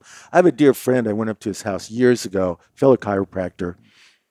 And I go in his house and he has 2 kids. I don't know him well. I go in and his kids in this big screen TV won't come out, won't talk, totally incoherent, can't speak to me. And he's doing this video war game with people online in some other place. They're not with him. Yeah. Right? So they're not even together. Wow, I'm going, how dysfunctional is this? He can't even come out and greet me. There's no social engagement at all. Right. He's totally locked in this war game. I'm thinking, wow, what's going to happen to this person? Yeah. He's a Navy SEAL now. Oh. The only thing he could do. Wow. Because he was so focused. Yeah. Well, and there you have it. Yeah. The sperm has found its egg, and that's the outcropping of it all. It's a very odd thing. I never imagined I'd see this in my lifetime. Right. I totally agree. You know, it's almost like we used to use the term didn't we used to use the term nature? What is that? Deprivation syndrome, DRP or something, something like that. You know, deprived from nature. Yes. Boy, that was back then. Nature deficit. Yeah, nature deficit disorder. Yes. Yeah, that was then. Now it's like 1,000 times worse. You can't even go in nature. Yeah, right? That's the other thing that I've heard. There, my buddy Ben Stewart, who has a show called Waking Infinity, which is very good, and he's a regular contributor to Gaia TV. He says that he's seen documents showing that they're actually part of the whole plan with COVID is to actually make it illegal to be in nature, and you can only use virtual, like glasses and stuff, to go into nature. And their claim is they're protecting nature from destruction. Oh my gosh! And I could see that. I could see it. You know, that would be a great idea if there was any evidence that they were interested in protecting anything that doesn't make them shitloads of money. I mean, if they were interested in protecting people, then they would have been protecting people from bogus medicine and bogus science and bogus politics and bogus military activity. So, you know, how do you trust pathological liars? I mean, it's like, are you kidding me? No. And the paradox is, how do you deal with a world where most politicians, with the exception of people like Robert F. Kennedy Jr. and the senator of Florida, the governor of Florida, are clearly pathological people? I mean, you know, the day that Donald Trump got voted into president, I said to Angie and Penny, this is a very, very dangerous situation, because we've got a D-grade actor who's been bankrupt like 3 times and is notoriously known to be connected to criminal activity, who's now the president of the United States. I mean, Ronald Reagan was bad enough, but then you get this, and now I don't know what we've got now. It's just another it's kind of a puppet. front. It's a puppet for the corporation. Yeah, it's a corporate puppet. High tech. It's pretty wild. Ugh. Hi, everybody. I imagine some of you are finding that your mind is not as sharp as it was, or that you can't seem to remember things as well, such as the last page you read in a book, or the key points from a meeting you just attended recently. Do you feel that your brain is taking longer to come online, or that your thinking gets muddled or fuzzy when you've got a lot to get done? If so, Organifi Pure may be just the magic you need. A key ingredient in Organifi Pure, called neurofactor, showed a significant impact on brain-derived neurotropic factor, which has been widely reported to play a critical role in neuronal development, maintenance, repair, and protection against neurodegeneration.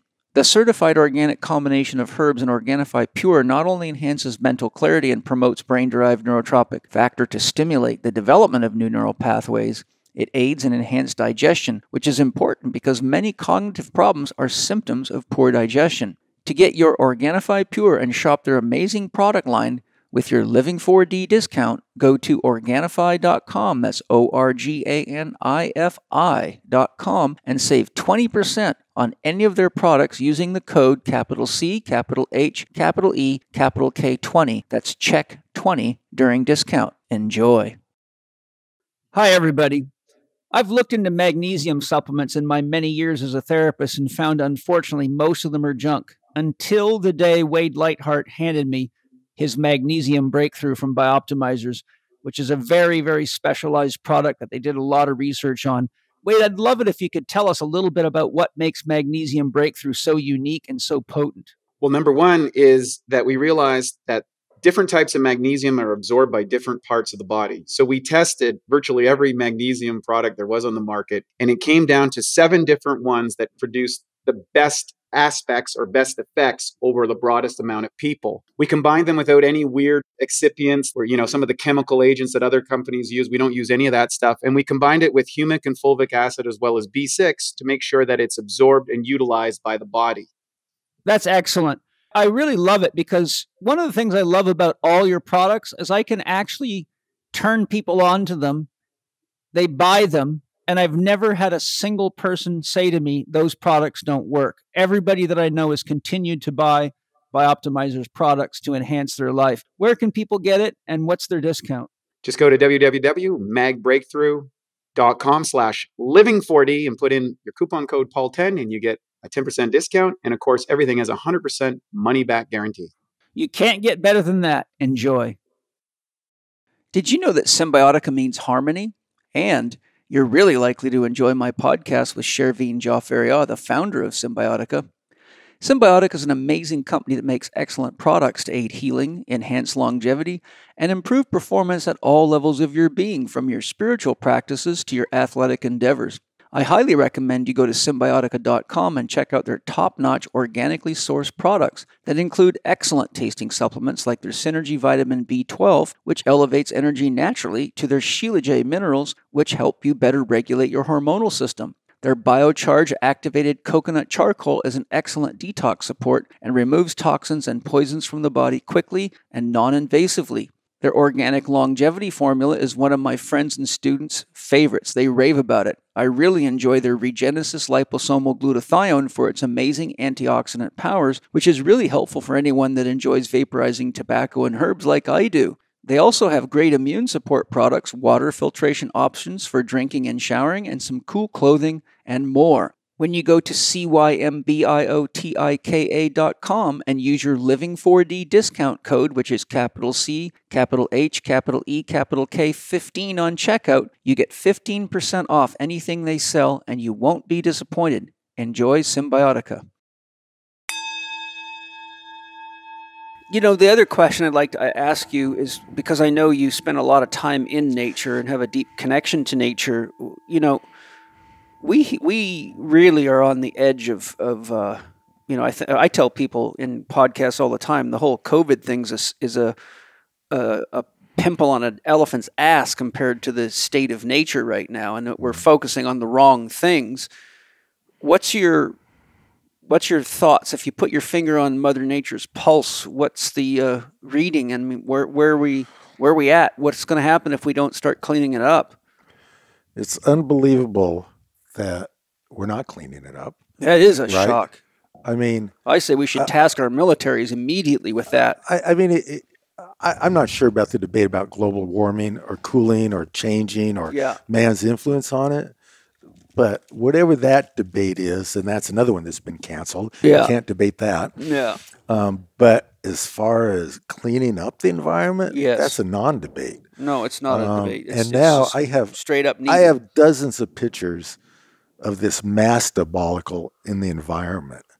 Supposedly there's 1 billion masks made a day in the world, some crazy number. Massive what? Masks. Oh, masks. Oh, yeah. And they're showing up in the environment. Oh, my gosh. There's some island supposedly off, I think it's Australia, where they measure pollution in the ocean.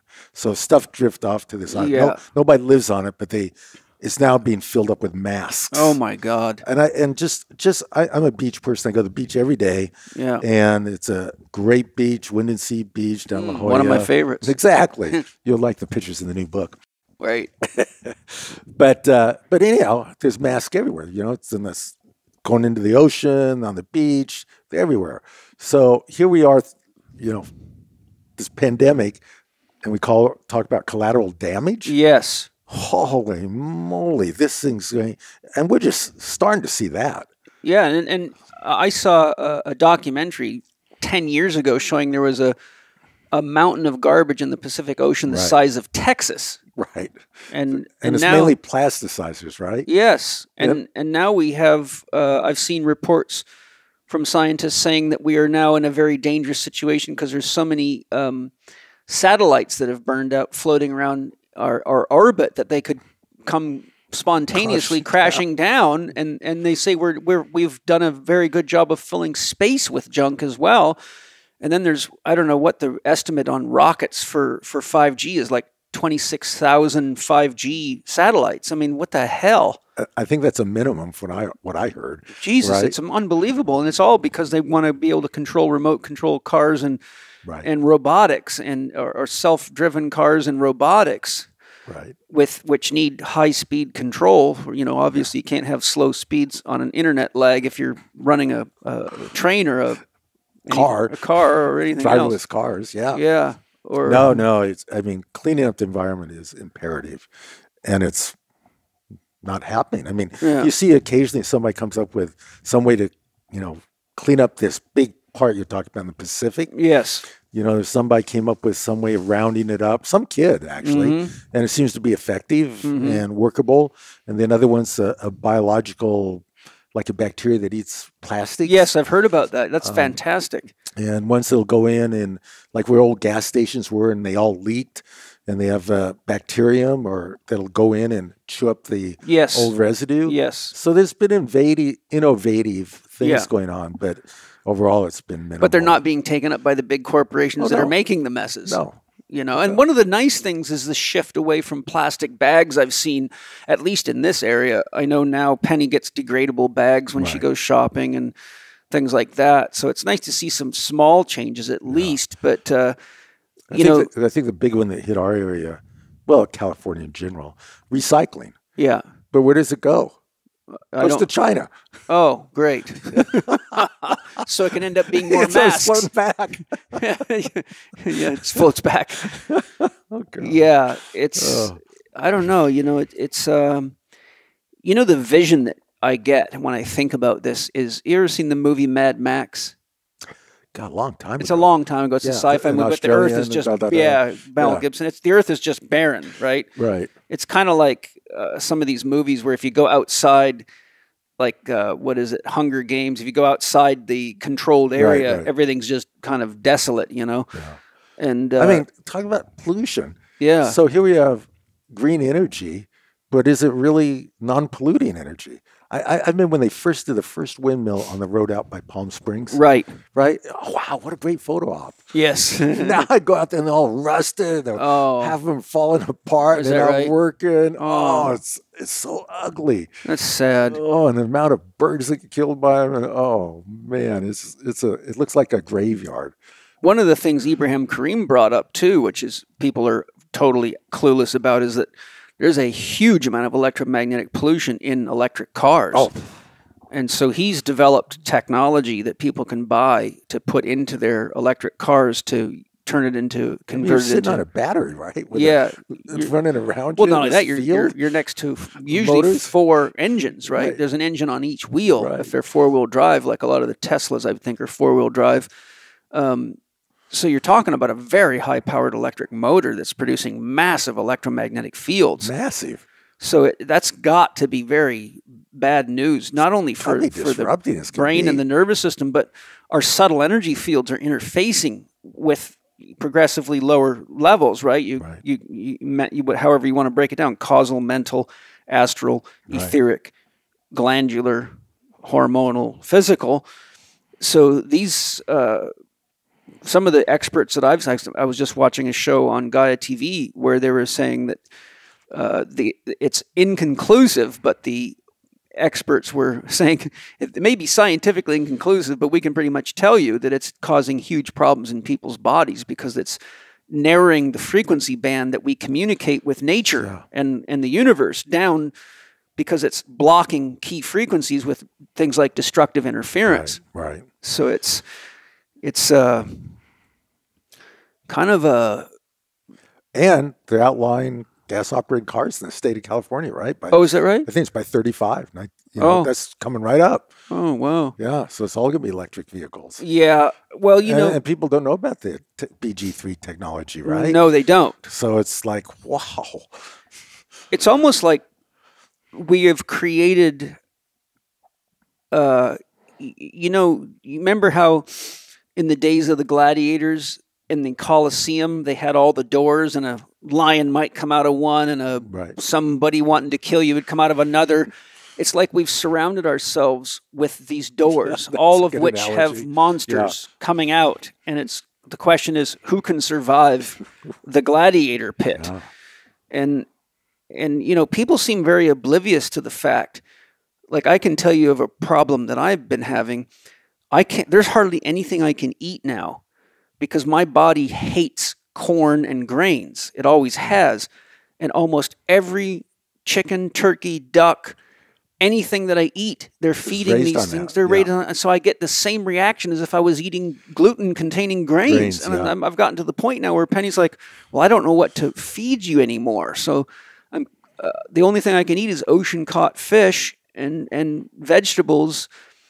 And it's like a trippy experience I'm having because everywhere I go to try to find animals that were not fed grains, they're just, even some of the so-called high-end organic free-range ones are still finishing them off with grains. Yeah, fatten them up. Yeah. So you might be able to shed some light on this. I mean, I know that whatever an animal eats and metabolizes becomes part of its flesh, but have you ever got any concepts on how the corn is actually making it into the flesh of the animal to become an immune stimulant or reactive food? It's been a long time since I looked at that, but I do recall looking significantly at what happens to the fats in an animal after they eat corn. Right. So they end up with corn oil. Right. They don't end up with saturated fats. Their percentage of the unsaturated corn oil goes up. Yeah, and the ALA and all those, the omega-6s, goes up dramatically. Right. Like somewhere in the 20+%. Yeah. Which is from about a couple percent to a significant amount. Yes. So somehow, though, the protein fraction must be making it into the food because I do get reactions from oils, but not like I get if I eat the grain, because, gluten's the protein fraction. Somehow the grain protein is somehow getting incorporated into the flesh of these animals. And I haven't made an attempt to really research it, and I probably could find the answer. I was just curious if you had any ideas on that. No, I mean, you look at protomorphogens, that's very popular. Now they have ancestral grass-fed from New Zealand, and they have the liver and the intestine. And, the whole concept of protomorphogens, and who was that? Jeffrey Bland. He wrote a whole book about protomorphogens. He said like 5 to 7% actually ends up in the gland that you're eating, or in the muscle, or in the brain, or whatever. That's a high percentage. It is, So if you think of it that way, and the building block of whatever you're eating, there's got to be a residual print, right? Yeah, exactly. Within it, even if it's just energetic. Yeah, I think it might be as much energetic as it is actual structural, because my understanding of the digestive system is it breaks things down to the essential building blocks, amino acids, fats, and carbohydrates, and then rebuilds the body out of it. But there's must be some research showing how protein from grains is actually being incorporated into the muscle structure. And because the body uses these building blocks, somehow the immune system is, at least mine's, not buying it. It's saying no. The other side of that too is the old leaky gut one. Yes. Right. And so who doesn't hardly have that just from stress? Right. Yeah. So if we're having any sort of leaky gut, whatever that molecule is, it's not being totally broken down because we don't absorb singular amino acids. We get peptides, groupings of them. So those groupings are crossing the barriers. Yes. So depending on how many is going to impact where it's going, where does it sit, how's it being built up. Yeah.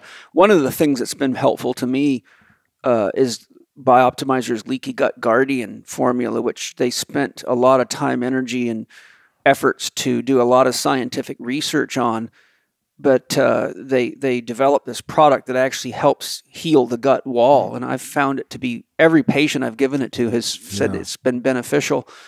And while I'm thinking about it, you mentioned your new book. Where can people find your new book, which is your book of beautiful photography? Yeah, on the website, of course. Okay, which is centerforbalance.net? That's my office one. So, Okay. so centerforbalance.net or .cliffoliver.com. cliffoliver.com? Yeah. Okay. But that's my office links to that. Okay. But my passion, Yes. my creative passion side is surf photography and the beach. And it's the latest one is my 10th one. Yes. And it's The Art of Surfing. Oh, great. And it's on my website for surfing, which is surfphotolajolla.com. Oh, okay. So you got multiple websites. You're as bad as me. Yeah.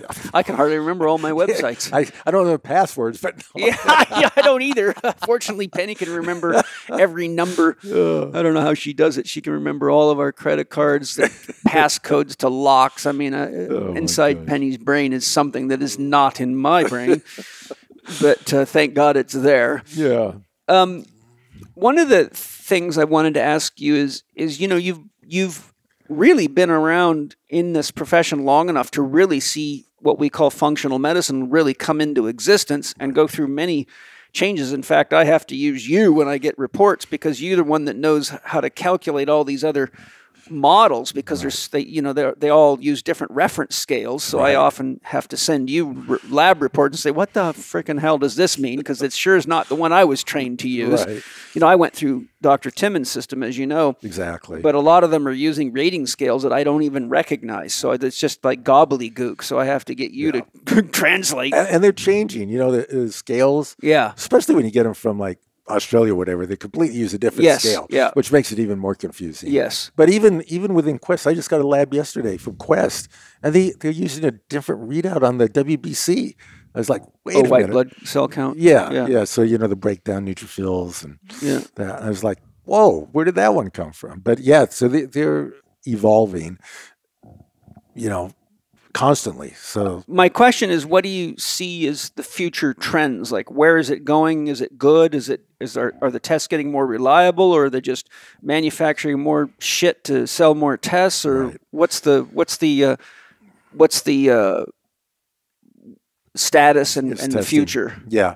I think there's two different sides to it. One of them is the assurance-driven side. Yeah. And so we used to order a SMAC 24. That's just all the chemistries, the CO2, magnesium, and insurance won't let you do that anymore. What? So now you can only get a few things on there that might relate to a diagnosis. So it's all related to a diagnosis. Right. And Medicare is what drove that. Oh, thank you. It would cost you for the SPAC like $12 or something. It was like dirt cheap.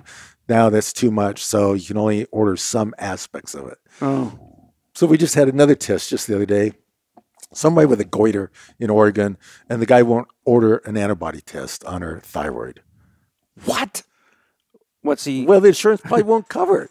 Yeah, but at least the patient should have the right to say, I better pay for it Well, myself. so they're going to pay, so they're going to pay me to do a cash price to order this test. Right. But it's amazing, but that's insurance driven. So that's that side of it. Yeah. So they're making the test less and less testing so you don't get anything outside of that diagnosis. Which means you can't put the picture together. Exactly. So which means you get drugs. And you miss all sorts of things. Yes. Right? Like antibodies. Yes. Like autoimmune disease, like all sorts of things. You miss all this stuff. Yeah. The other side of it is functional medicine, I think, has really gotten a lot more accurate. Yeah, good. There's a lot of competition in the field. So labs are driving each other to be better and better. So in that sense, the Genovas, Dr. Status, the diagnostics, the one Bill Timmons helped, I think they're getting better. I think they're getting broader in their approach. That's the information's better. They're not getting particularly cheaper, but they are getting cheaper. Okay, so good. Prices are being driven down. So I'm pretty impressed in functional medicine, what's happening in general. As far as relating to what happens with the client, it's the same old thing. Yeah. I remember the thing just came to me. I remember early on in my career mentioning, I think it was in our classes, when we first started teaching, I'd tell people, when I talk to somebody in person or on the phone, but particularly on the phone, I can tell so much about how we're going to get along, Mm-hmm. you know, and it's not what they're saying, it's how they're saying it. Yeah. Right. I can tell if they're not going to be on the program, Right. they're not going to dive in, and Yeah. they're not going to When do you hear this. things like, I have to do that? Yeah. I got to fill out all this paperwork? Yeah, exactly. Yeah. You know, the paperwork comes back like, you know, the story of Yeah. misspell their own name 3 Yeah. different times, Yeah. whatever.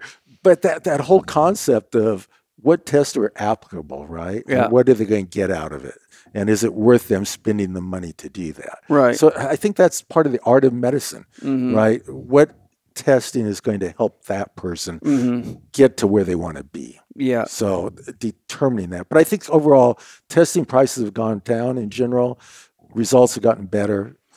Still controversial. People are still upset about certain mold tests. And, you know, some people think the shoemakers of the world on molds are, you know, not the right path. And there's always going to be that controversy. So that's partly up to the practitioner to try and figure it out, Mm-hmm. you know. Is one of the things that I saw that I didn't like in my years doing functional medicine is that it was really just becoming another path to allopathic medicine, but now it might be hormone supplements and things that are packaged, but they're it's like a this for that approach. Oh yeah, no, absolutely. Is it still is it moving more toward a holistic orientation, or is it still just unless you're someone like you that has that knowledge, are they still just becoming more doctors in white coats with all this stuff? Yeah, no, I think you're absolutely right.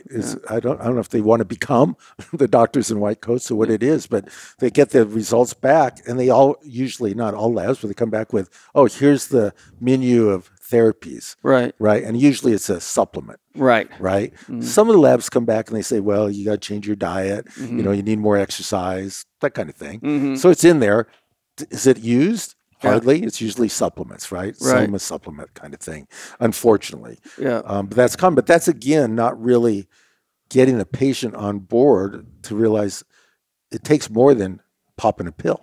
Yeah. Right? It does. The old analogy in your book with the holes in the boat, right? Yes. It's still applicable. You got gold nails and junk wood. Junk wood. Yeah. What, I'm curious, what's your thoughts with regard to the percentage of disease coming from bad food? I mean, just food-based as an etiology. Yeah.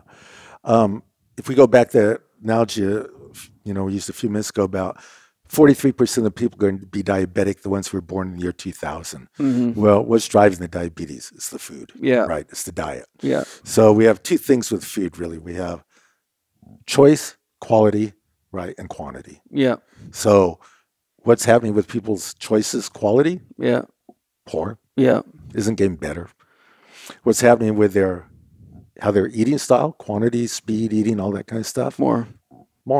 Because there's no nutrition, so they stay hungry. Yeah. So if somebody could address that, I think you would have tremendous results in changing what's happening with the person. But again, it goes back to quality and quantity. What do you think's driving the recent sort of vegan craze and vegetarian craze? I mean, is it starting again? No.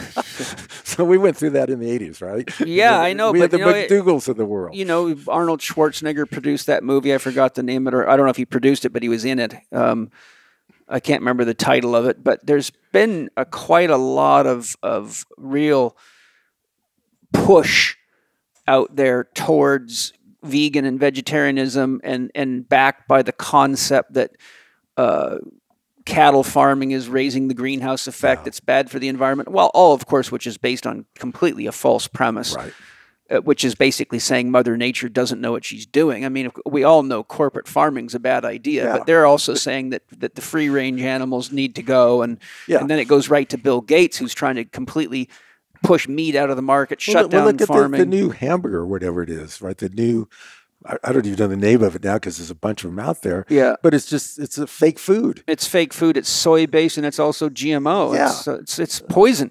And people are like going for it because they've made the narrative, right? What's the whole story? Tell a lie long enough. Yeah, they believe it. Yeah. And it's so bad for the environment having cattle on the free range that we have to have this substitute, and the substitute, oh, it's not animal based. Did anybody look what's in it? Yeah. No.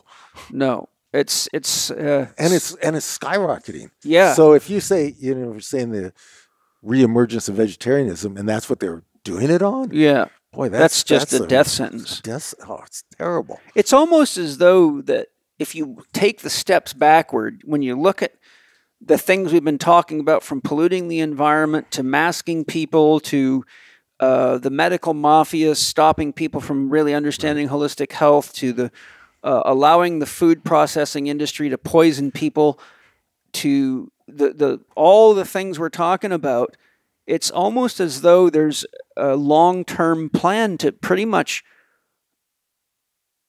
Well, I interviewed Dr. Minkoff. Do you know Dr. Minkoff, the inventor of metal-free? No, I didn't know he was the inventor of it. Yeah, he is. Yeah. And I had a phenomenal interview with him. But he was saying that in the 1960s, he was invited to some meeting or something. I can't remember the exact details, but it was all about eugenics. Oh, yeah. And he said that they were sharing this plan about how they were going to selectively wipe out key races and people on the world to do basically what Hitler was doing, which is to only keep the people that they want on the planet. Right. He said at that time, which I think was in the 60s, he said they were trying to keep the world population down to 3 billion. That's a big cut.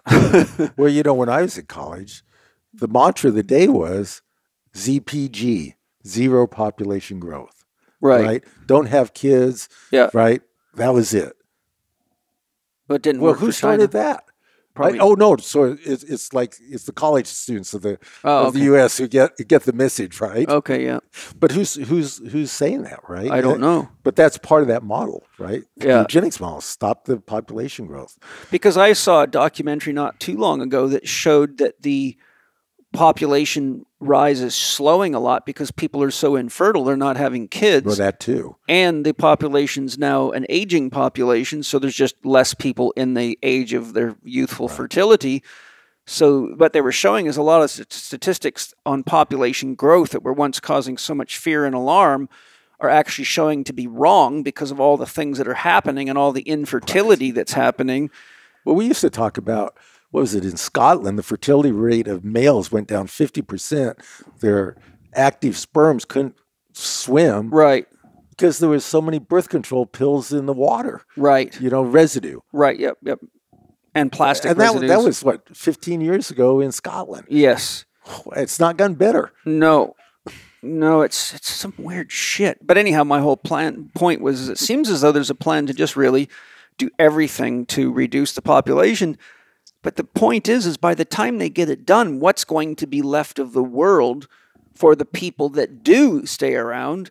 And what in the world are they going to do to clean a mess up that's going to be of that magnitude? This is not something that's going to happen overnight, this whole population thing. Dr. Klinghart's got his weekly, updates for the COVID year, for this year. It's been great. But he's so worried and upset about the aluminum. Yes. What's going on with these contrails, Bill right? Gates is behind that too. And then he's got his whole new one coming up where they're going to block the sun. Yes. What? They have no idea what they're doing. No, they don't. And they don't understand anything to do with integration and holism. And Bill Gates is the last one I heard. He's going to spray chalk dust in massive quantities. I'm like, oh, that's just going to be fucking great. We're going to be breathing chalk. The world's going to be covered in chalk. It's like, now we're going to have lung diseases like crazy. I mean, aluminum's now being implicated in all sorts of things, from Alzheimer's to, chronic diseases of all sorts. Yeah. Where did we ever get that before? Aluminum in the sky. Who dreams this stuff up? This is like, your expert comment, but I tell people, students, I say the world is now dangerously full of very smart, stupid people. Yeah. That's a good one. Smart enough to figure out how to get aluminum to fill the sky, but too dumb to see what they're doing. Right.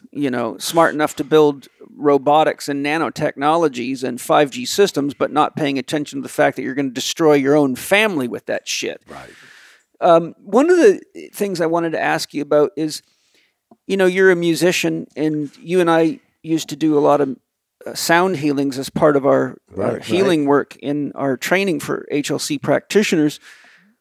How do you see music?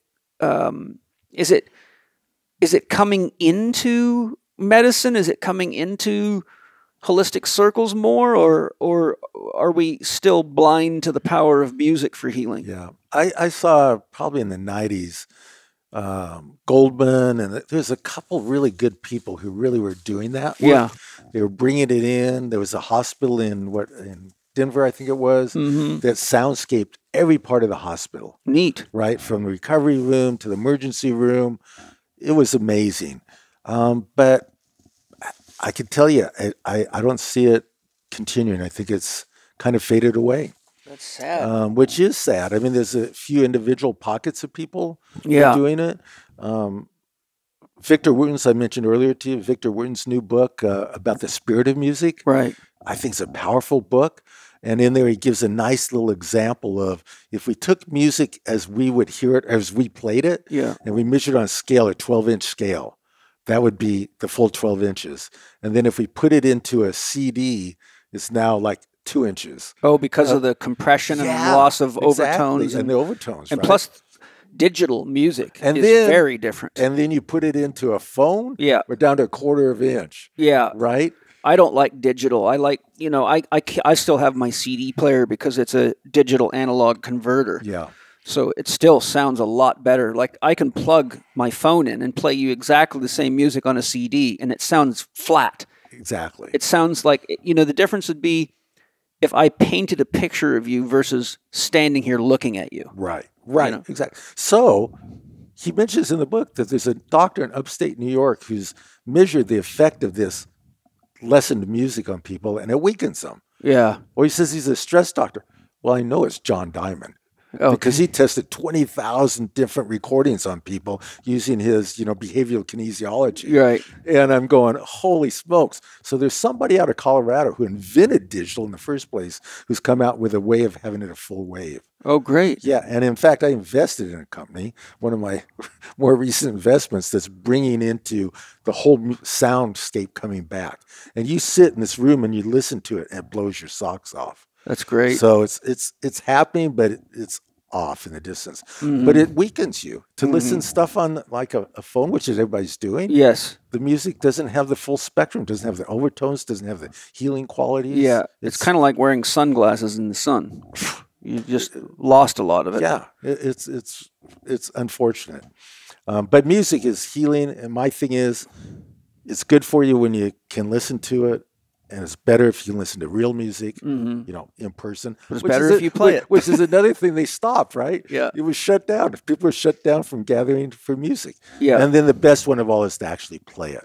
Yeah. And I think everybody should be playing music. Yeah. Right? Everybody. I'm fortunate. Native American flute, whatever it drum, is. Whatever. Yeah, my kids love it. Zoe loves to play the piano. And so we go and play and that's something I need to do more of. We get in there maybe once or twice a week, but I want to step that up for the kids. A couple years ago, I guess about 4 or 5 years ago, a friend gave me a ukulele. So I played guitar most of my life. Used to take one on her travels with us and stuff, and the flute. But this ukulele is so simple. Yeah. It's so easy. So I started going to meetups. There's meetups everywhere. Of course, not for the last year, but looking forward, mainly older people sitting there all 80 people strumming away. Yeah. Just gathering on with music, playing of the music. It's great. Yeah. Interestingly, I learned from Aubrey Marcus when I was last in Austin doing a podcast with him. He said that there's a permit you can get for, I can't remember the name of it. It's something protest, but you basically get a permit to have a protest, and you can actually have gatherings, and it's legal.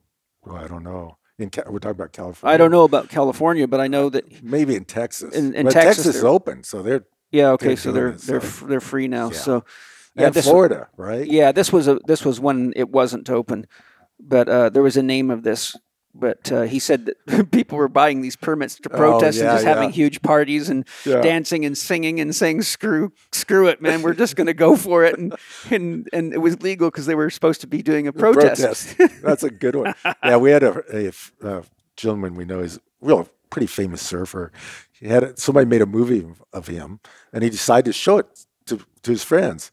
So he rented one of these pop-up movie screens and had it at the Windansea Beach. This is last August, right in the middle of the shutdown, right? Uh-huh.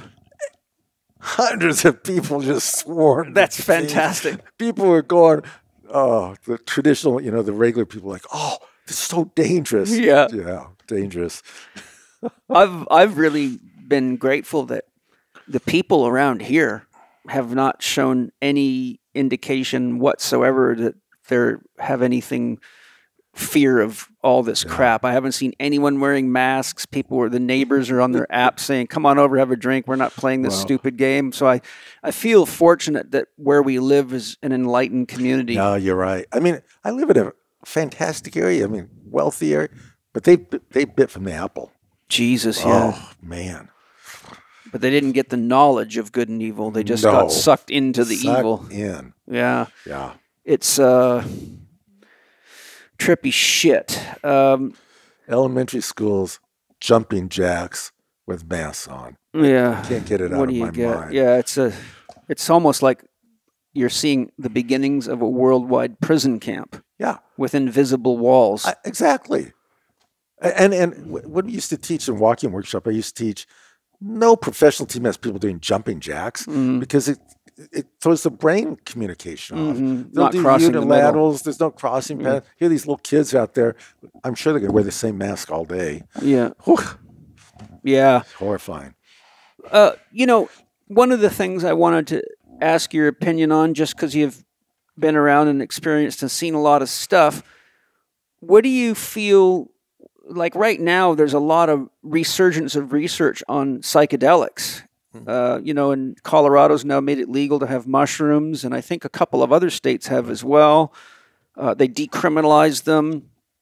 As you know, marijuana is now legal all sorts of places, and they're redoing they're now starting to allow research on LSD. I saw a phenomenal the Psychedelica 2 series is now out on Gaia, which is produced by my buddy Ben Stewart, and it's freaking excellent. And he showed a recent study out of a major university. I don't think it was in the U.S. I think it was somewhere like Finland or somewhere over there, Norway or something like that. But they did some very cool research using a certain type of math that converts all the brain waves into harmonics. And they showed that there's a harmonic structure to the brain, and that when people were put on LSD, that the whole brain lit up, and it changed the harmonics, and it shut down the default mode network. But the whole brain became fully integrated, and it gave people a very, very expanded sense of self, what LSD does. But they were showing that it was actually producing incredible harmonics in the brain, and they actually showed that the brain's really more like a musical instrument than it is like anything else. It was really phenomenal. If you watch the Psychedelica series, I think it's episode 3 in series 2. You'd love it. It's right up your we still alley. subscribe to Gaia Channel, so we should check that out. Yeah. I just watched it the other night. It was fantastic. But I'm just curious, what are your thoughts on the use of psychedelic medicines in healing? And, what are your concerns if you have any of the legalization of things like psilocybin and all of the various things from whatever they're letting down the pipe? Yeah. Well, I've some mixed feelings. I grew up in the 60s. Yeah. Class of 65. We were kind of the instigators of it all. Yeah. And I saw a lot of abuse. I saw people hauled off to the insane asylum. From a lot of abuse. So I had some skepticism. We had the MDAs of the world and all that stuff going on when I was in college. So we did our dabblings and we did our things. We inhaled. We inhaled. But then, more recently, I have a dear friend who participated in the first studies at UCLA with psilocybin. So I think it was 2002. She's a nurse, and she oversaw this study and wrote it up. Using psilocybin for people who had second diagnosis of terminal cancer. Mm-hmm. So these people were guaranteed to be dead. Right. And from cancer, Mm-hmm. not the way you want to be checked out and you've got time to think about it. Yeah. So they're totally stressed out. And they did a study with psilocybin. I think it was the first one that they were doing with that.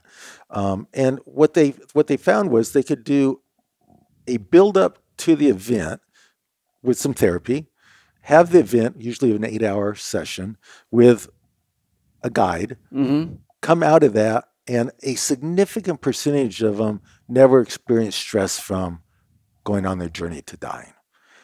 Yeah, because they had enough of a death experience in the medicine to realize it was going to be okay. Yeah, or expand enough of their consciousness, Yep. right? Mm-hmm. So they saw more outside rather than focused in. They saw the greater picture. Yes. And so what even happened on this, that they were going to follow these people for, I think it was 6 months or a year. It wasn't very long, but I think it was at least a year. They were all supposed to be dead in that year because they had a terminal diagnosis, right? Mhm. Short-lived. Well, many of them lived longer than the study because the stress went away. Right. Which brings me up to another story real quick. You probably heard about the guy who was diagnosed with cancer, terminal, he's going to die, and he quits everything, goes up to Yosemite, and lives for 20 more years. Right, just because he got away from the rat race. He just got to let it all go, right? Yeah. Let go, let God, whatever. Yes. Right? So that kind of stuff I think is fascinating. Mm-hmm. I think the idea of having ceremony Mm-hmm. and having somebody skilled in the ceremony of it, Mhm. I think is a valuable asset to Yeah. the actual journey. Mhm. So I unfortunately I see a lot of people are just Recreationally recreational. using. Yeah, it's dangerous. Exactly. I get people here coming to see me and reaching out to me from all over the world from going. Unfortunately, what was shamanism is now turning into a tourist type Precisely. business. Precisely. And one of the things they showed on Psychedelica is it's trashing the jungles all over the world because I can imagine. people that showed Right. garbage laying around and just people coming in and It's like hiking to what's the big mountain everybody hikes? Nepal and the big one. Mount Everest. Yeah. Mhm. What it's a trash pile. Oh, geez, that's Right? sad, yeah. Exactly. Well, that's what's happening with these journeys. Yeah, Right. So yeah. I've had a number of people that part of it's their own fault because what they'll do is they'll go do ayahuasca ceremonies and they'll run over somewhere else and they're doing LSD. Then they go somewhere else and they're doing DMT. right. And they're not doing any integration work. It's not. It's Exactly. more like it's to me. It's almost as though people are desperate for a vision quest or a rite of passage, and it's an unconscious unfolding. Like for me, when I was young, kickboxing, boxing, and motocross racing was how I initiated myself into the challenges of dealing with pain and knowing that I'm responsible for the outcome. And so because we've got this sort of passive population of almost unparented children that don't have a sense of direction in their life, it's almost like any great thrill is the next thing they've Right. got to do, but they don't realize the magnitude of a full-on ayahuasca journey here. Right. And the whole thing is set and setting. Yeah. Right. I mean, I was up in Hollyhock, used to go up there every other year, and went to a rave, and these people were just out there to get Hammered. hammered. Yeah. Right. Beautiful setting. Mm-hmm. Right. But nobody directing. Right. Right. It was just hammered. Yeah. So I think it's got really great value. And having studied with Stan Groff, Mhm. actually reading him and actually visiting and seeing his work and what transpired at Esalen, Yeah. I think that was hugely valuable. Oh my God. Yeah. He is. And then that brings Amazing. up the whole thing. Can you do it another way too? Yeah. Can you do it with holotrophic breath work? You can. Absolutely. Been there, done it, right? You can do it with a lot of things: dancing, Exactly. holotrophic breath work, drumming, Exactly. music, singing, chanting, circles. toning.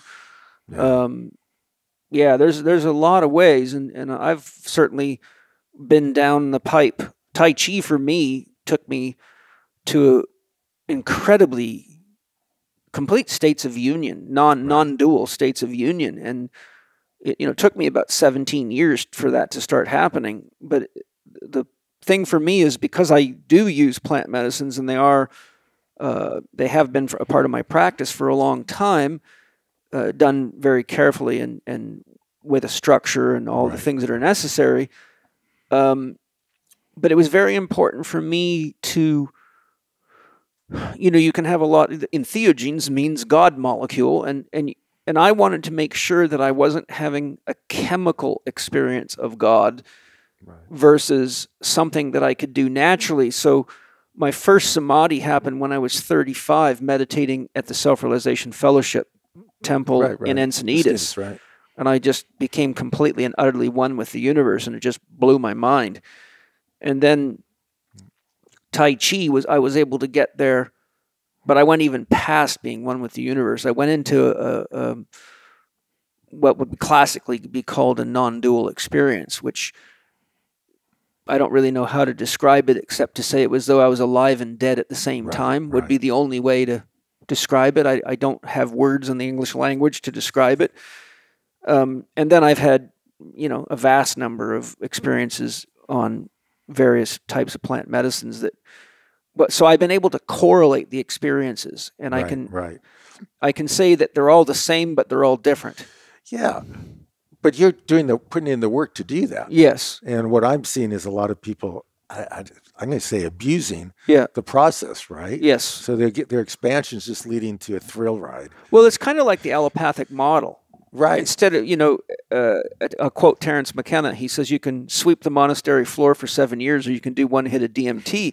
So I think our instant gratification urge is people want to have this union experience, but they don't want to do any of the work. They don't want to do any of the preparation, and they don't realize that in order to become in a state of union, i.e. a samadhi or a satori is a different kind of an experience, but a samadhi, a union experience, you have to go through the dissolution of the ego, and that is not an easy walk in the park. I mean, people don't realize, hey, guess what happens when you take a big enough dose of this? It means you actually die.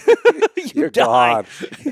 And vaporized. It can be an extreme struggle on the way out and on the way back.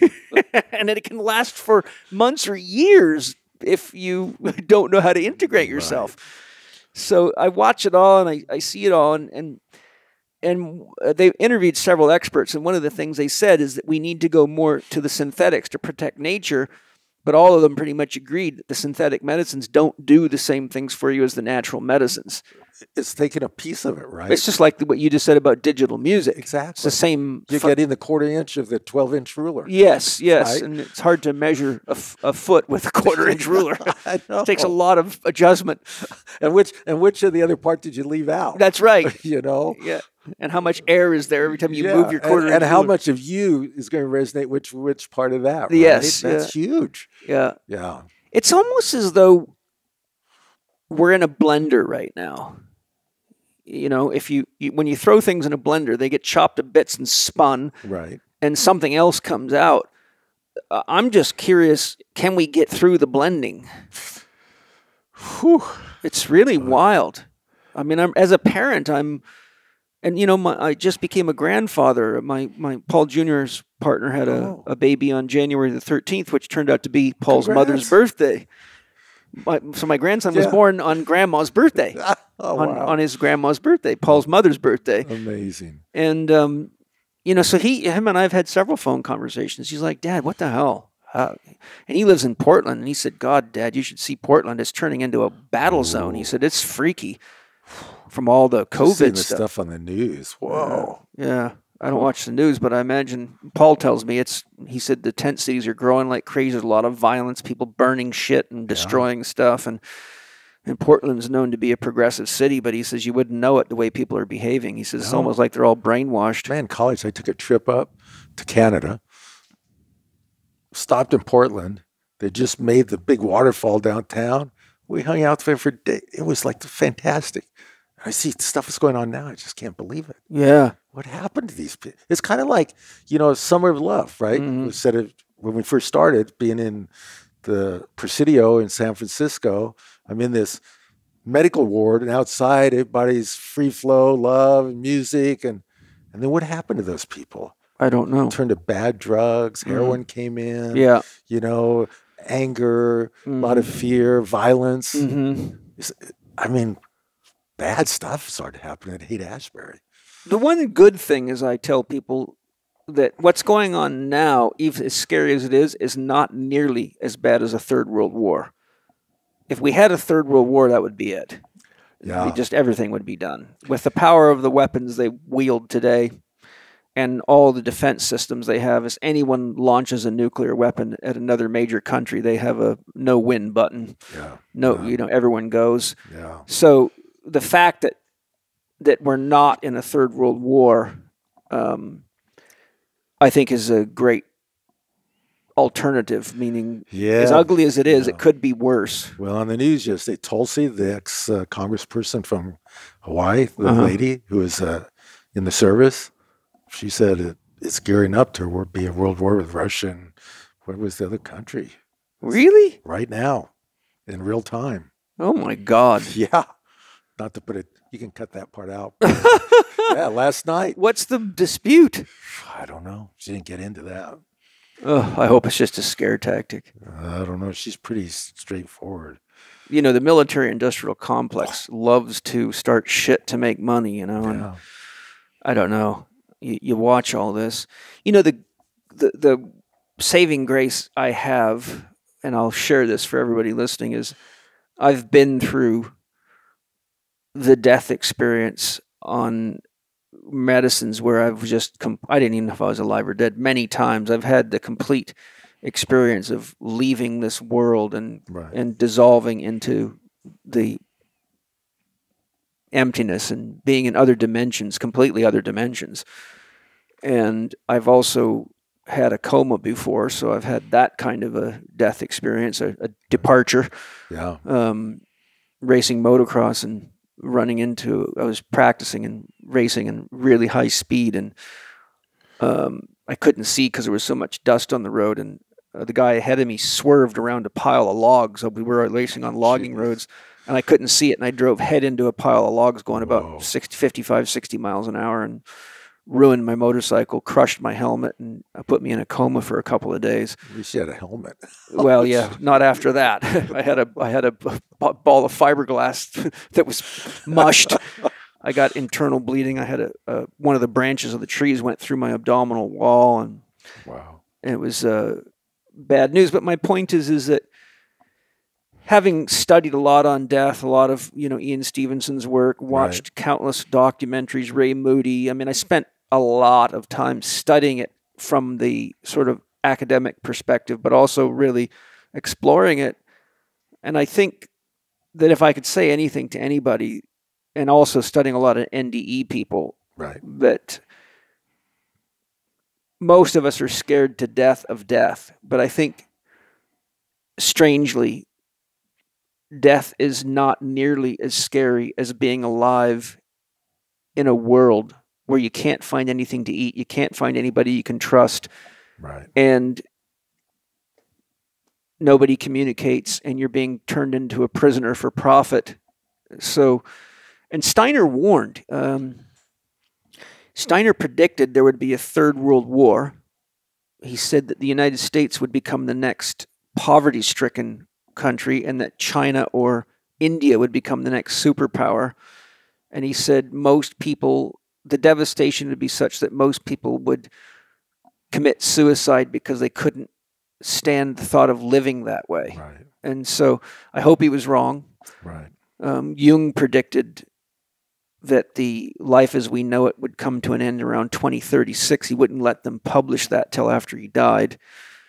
But my point is we're all going to die anyhow. So that's a given. But for my kids, and all the kids of the world, what is with the adults of the world? Some of the people behind all this shit, they've got children too. Bill Gates has kids. It's like, what are you guys thinking? What are you doing?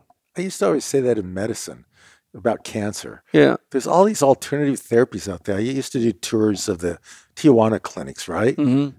And I'd go, why are these people in the pharmaceutical industry completely canceling anybody with another therapy that tends to be highly effective? Yes. Aren't they afraid of getting cancer? Yeah. Do they want to have surgery, radiation, chemo? Do they want to be cut and burned and sliced? Yeah. It makes no sense to me. Right? It's just, It's almost as though people have lost their capacity for rational thought. Almost. It is unbelievable.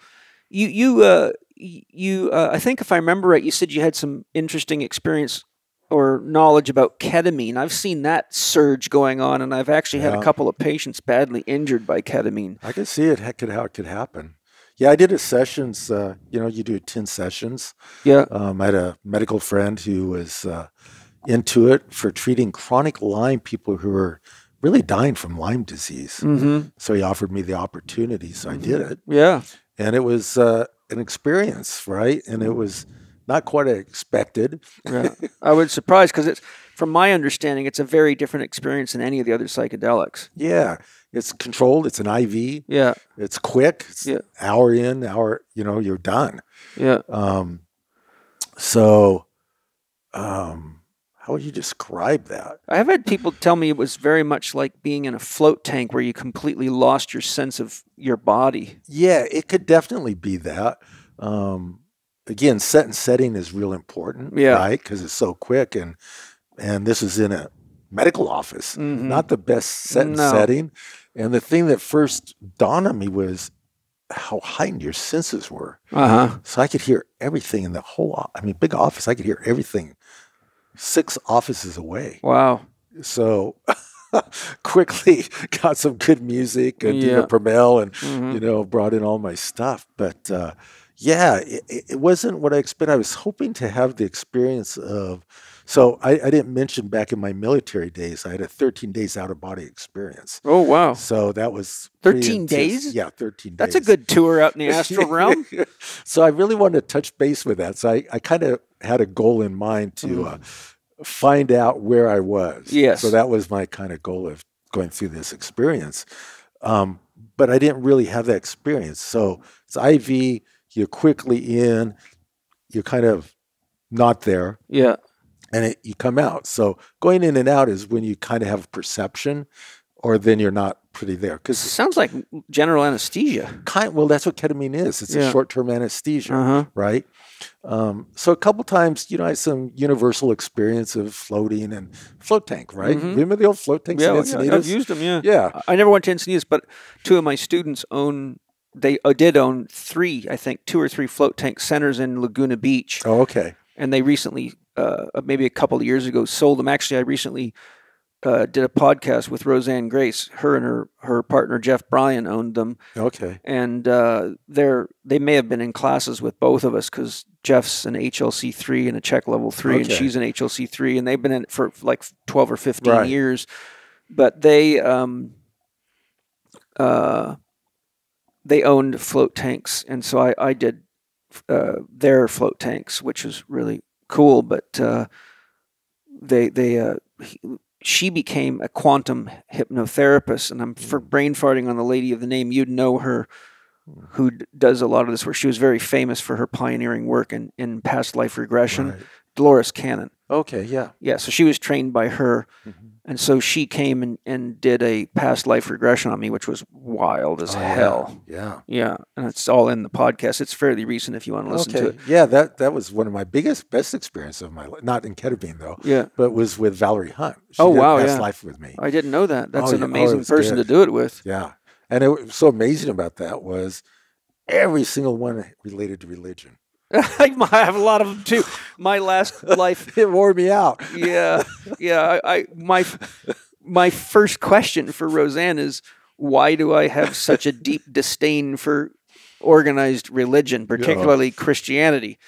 And don't get me wrong, I have nothing against real Christianity, but you wouldn't believe I found myself right smack dab in the middle of an experience where I was a Knights Templar, and I was being killed. I was being killed because of, long story, but something was happening within the Templars that was dirty, and I didn't want to participate. And the rule was, you do what we all do or you have to get killed as a secret organization. And I said, I can't do this. And so one of the guys stuck a sword right through me, right front to back. Yeah. But so that was one of my experiences of that, and I've had other past life regressions where I found that I was a Native American Indian. One time they put us all inside of a church and locked the door and lit it on fire. The Christians did. It was a small wooden. That would leave a residue. Yeah. Yeah. Yeah. Yeah. Well, So back to ketamine real Yeah. quick. So the best thing that happened about it, though, was coming in and out. So why do we end up in our professions? How did I end up being a chiropractor? Well, I'm a big kinesthetic guy. Yeah. Why did I shape thousands of surfboards? You like to feel. Right, exactly. I'd go in there, oh, yeah, this is my thing. But coming out, for some reason, so you had to have a friend or somebody sit with you. Uh-huh. And I think I had Bill Remsen once, dude. And so I said, "Oh, just rub my feet with you." And so I'm coming out, and they're controlling the drip, right? So so it's controlled. Whoa, it was like this amazing experience. So being a kinesthetic person, it was really a powerful touch experience. Very like you're alive, right? The touch was alive. Your feet were alive. It was really profound. But the most profound thing that happened was one time, Julie, remember Julie Remsen, yeah. She's sitting, she's going to sit with me. She starts telling me about early on in their life when they first came back to San Diego, her and her husband. And he's brilliant, MIT graduate, atomic engineer, blah, blah, blah. And they're on the boardwalk in South Mission, their home, and he's introduced to LSD. And she's telling me this experience while we're getting ready. And then she says, but he took a hit and didn't get off. He said, I need another one. Took another one. Pretty soon. I know that he's situation. He's going, balloons. It's everywhere. It's so amazing. So she's telling me this. I'm thinking nothing. I'm getting ready. I got my stuff on. I got my little, my little altar. I'm really getting into it. I'm all comfortable. Go in, go through the thing. And I'm kind of drifting. Again, kind of like a float tank. I'd say that's a good description. Yeah.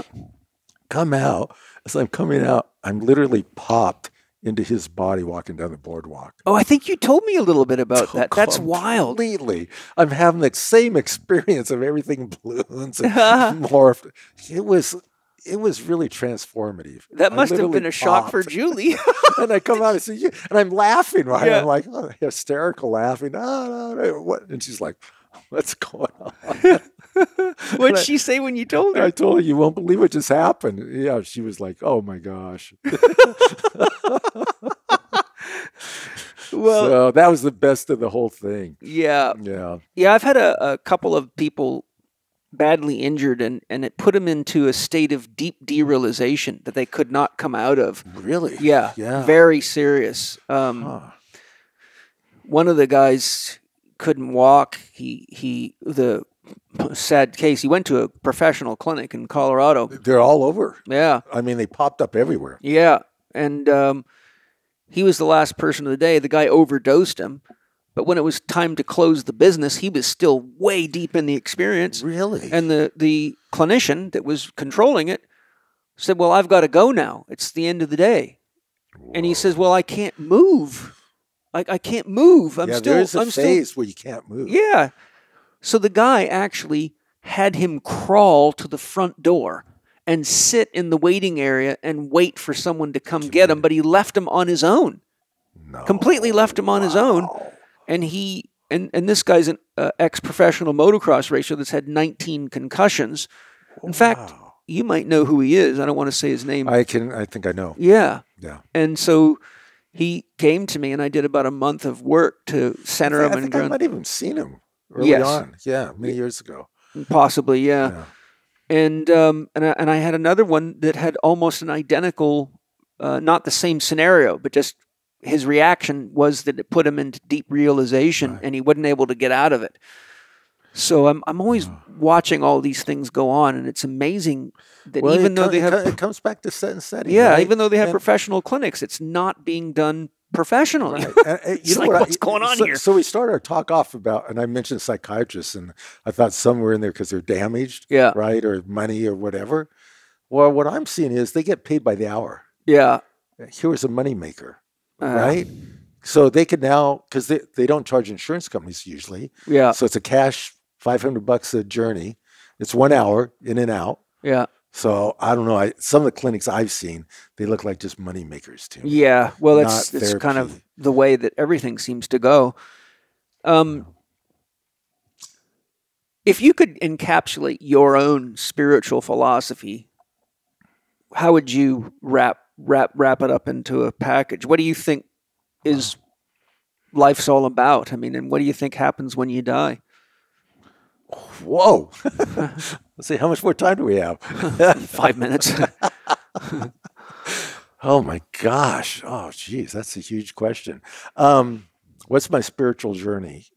I mean, your spiritual philosophy. Like, what do you think's going on in life? What is it? Yeah. It's obviously bigger than me. Yeah. And it's really about connecting with the greater spirit. Yeah. Greater force, greater, Mm-hmm. what do we want to call The it? divine God, or divine. theosphere. Yeah. And I think we get glimpses. Yeah. We get glimpses in our dreams. We get glimpses when we're hanging by a thread, be it literally or figuratively. So I think it's really about the curiosity to experience that. Yeah. And then about having a greater purpose and being able to share that. Yeah. And I think that's, again, early on I said, we're addicted learners, but we're learners and sharers, right? Yes, To learn yeah. and to share. Mm-hmm. And I think that in itself is a calling and a spiritual journey. It is, yeah. Right? As far as what's after, well, I studied Moody and all those people, right?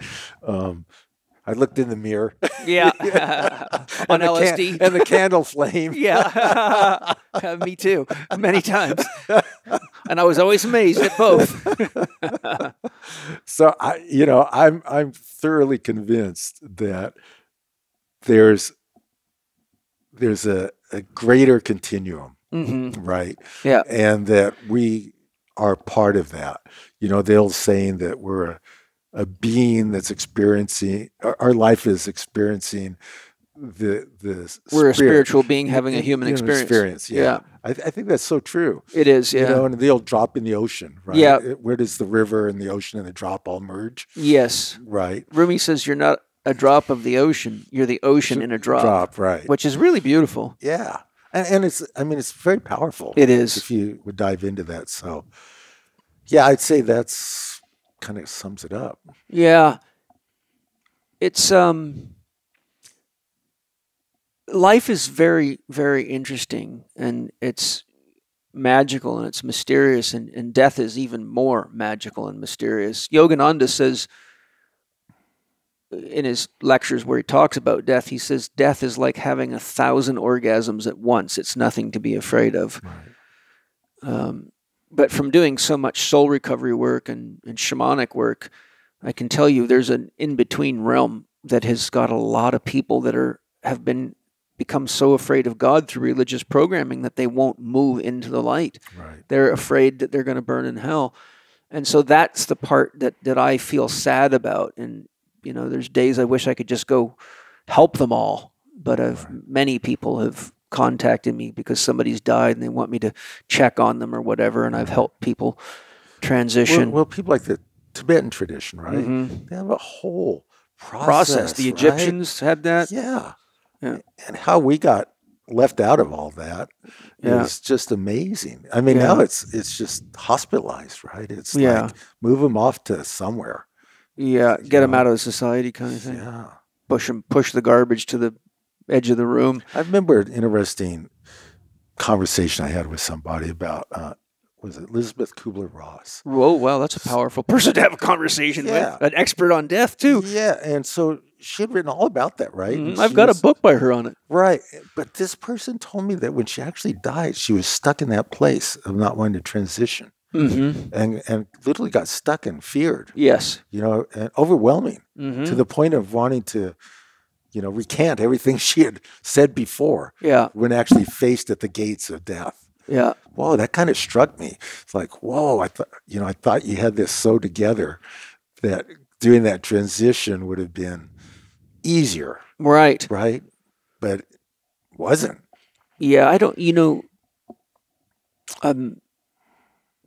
want to say this person's name, but you probably would remember she was one of our instructors. I don't know if you heard about this. She wrote a Chek thesis on nutrition and on the dangers of corn fructose. And very smart girl, very pretty girl. Her husband got involved in something that led to enough stress that he shot her and his their two kids in their sleep and then killed himself. No, I didn't hear about this. Yeah, so And they all died? He shot the two kids and her in her sleep and then shot himself. Whoa. And so when I heard about this, several people reached out to me and said, Paul, can you check in on them and make sure they're transitioning okay? And I found them in the astral realm, and it was not pretty. She was just crying her eyes out, and she was livid at him. And he was so utterly embarrassed and ashamed of what he had done, but too late now. And so I had to work with them to help them through and to move forward. And I'm glad I did, because they'd probably be still sitting there. It was pretty intense. Yeah. It was very intense. It was very emotional for me because she was a friend of mine. She was studied with me for years, and she was a very sharp girl. And she was at the Chek conference. She was a presenter there. And some weird shit goes on in the world. Wow. Yeah, I had kind of a similar experience with, I was studying, intuitive writing and bringing in, spirit guides. Yeah, and, automatic writing. Yeah, and touching base. And there's a group in Del Mar. We met every week. And about, 10th weekend, we're a pretty tight group. Mm-hmm. We're sitting there doing it, and all of a sudden the energy changed dramatically in the room. I mean, it was like dark energy. Dark. And, we're all like, whoa, man, what's going on? Smudge, clear the area. Yeah.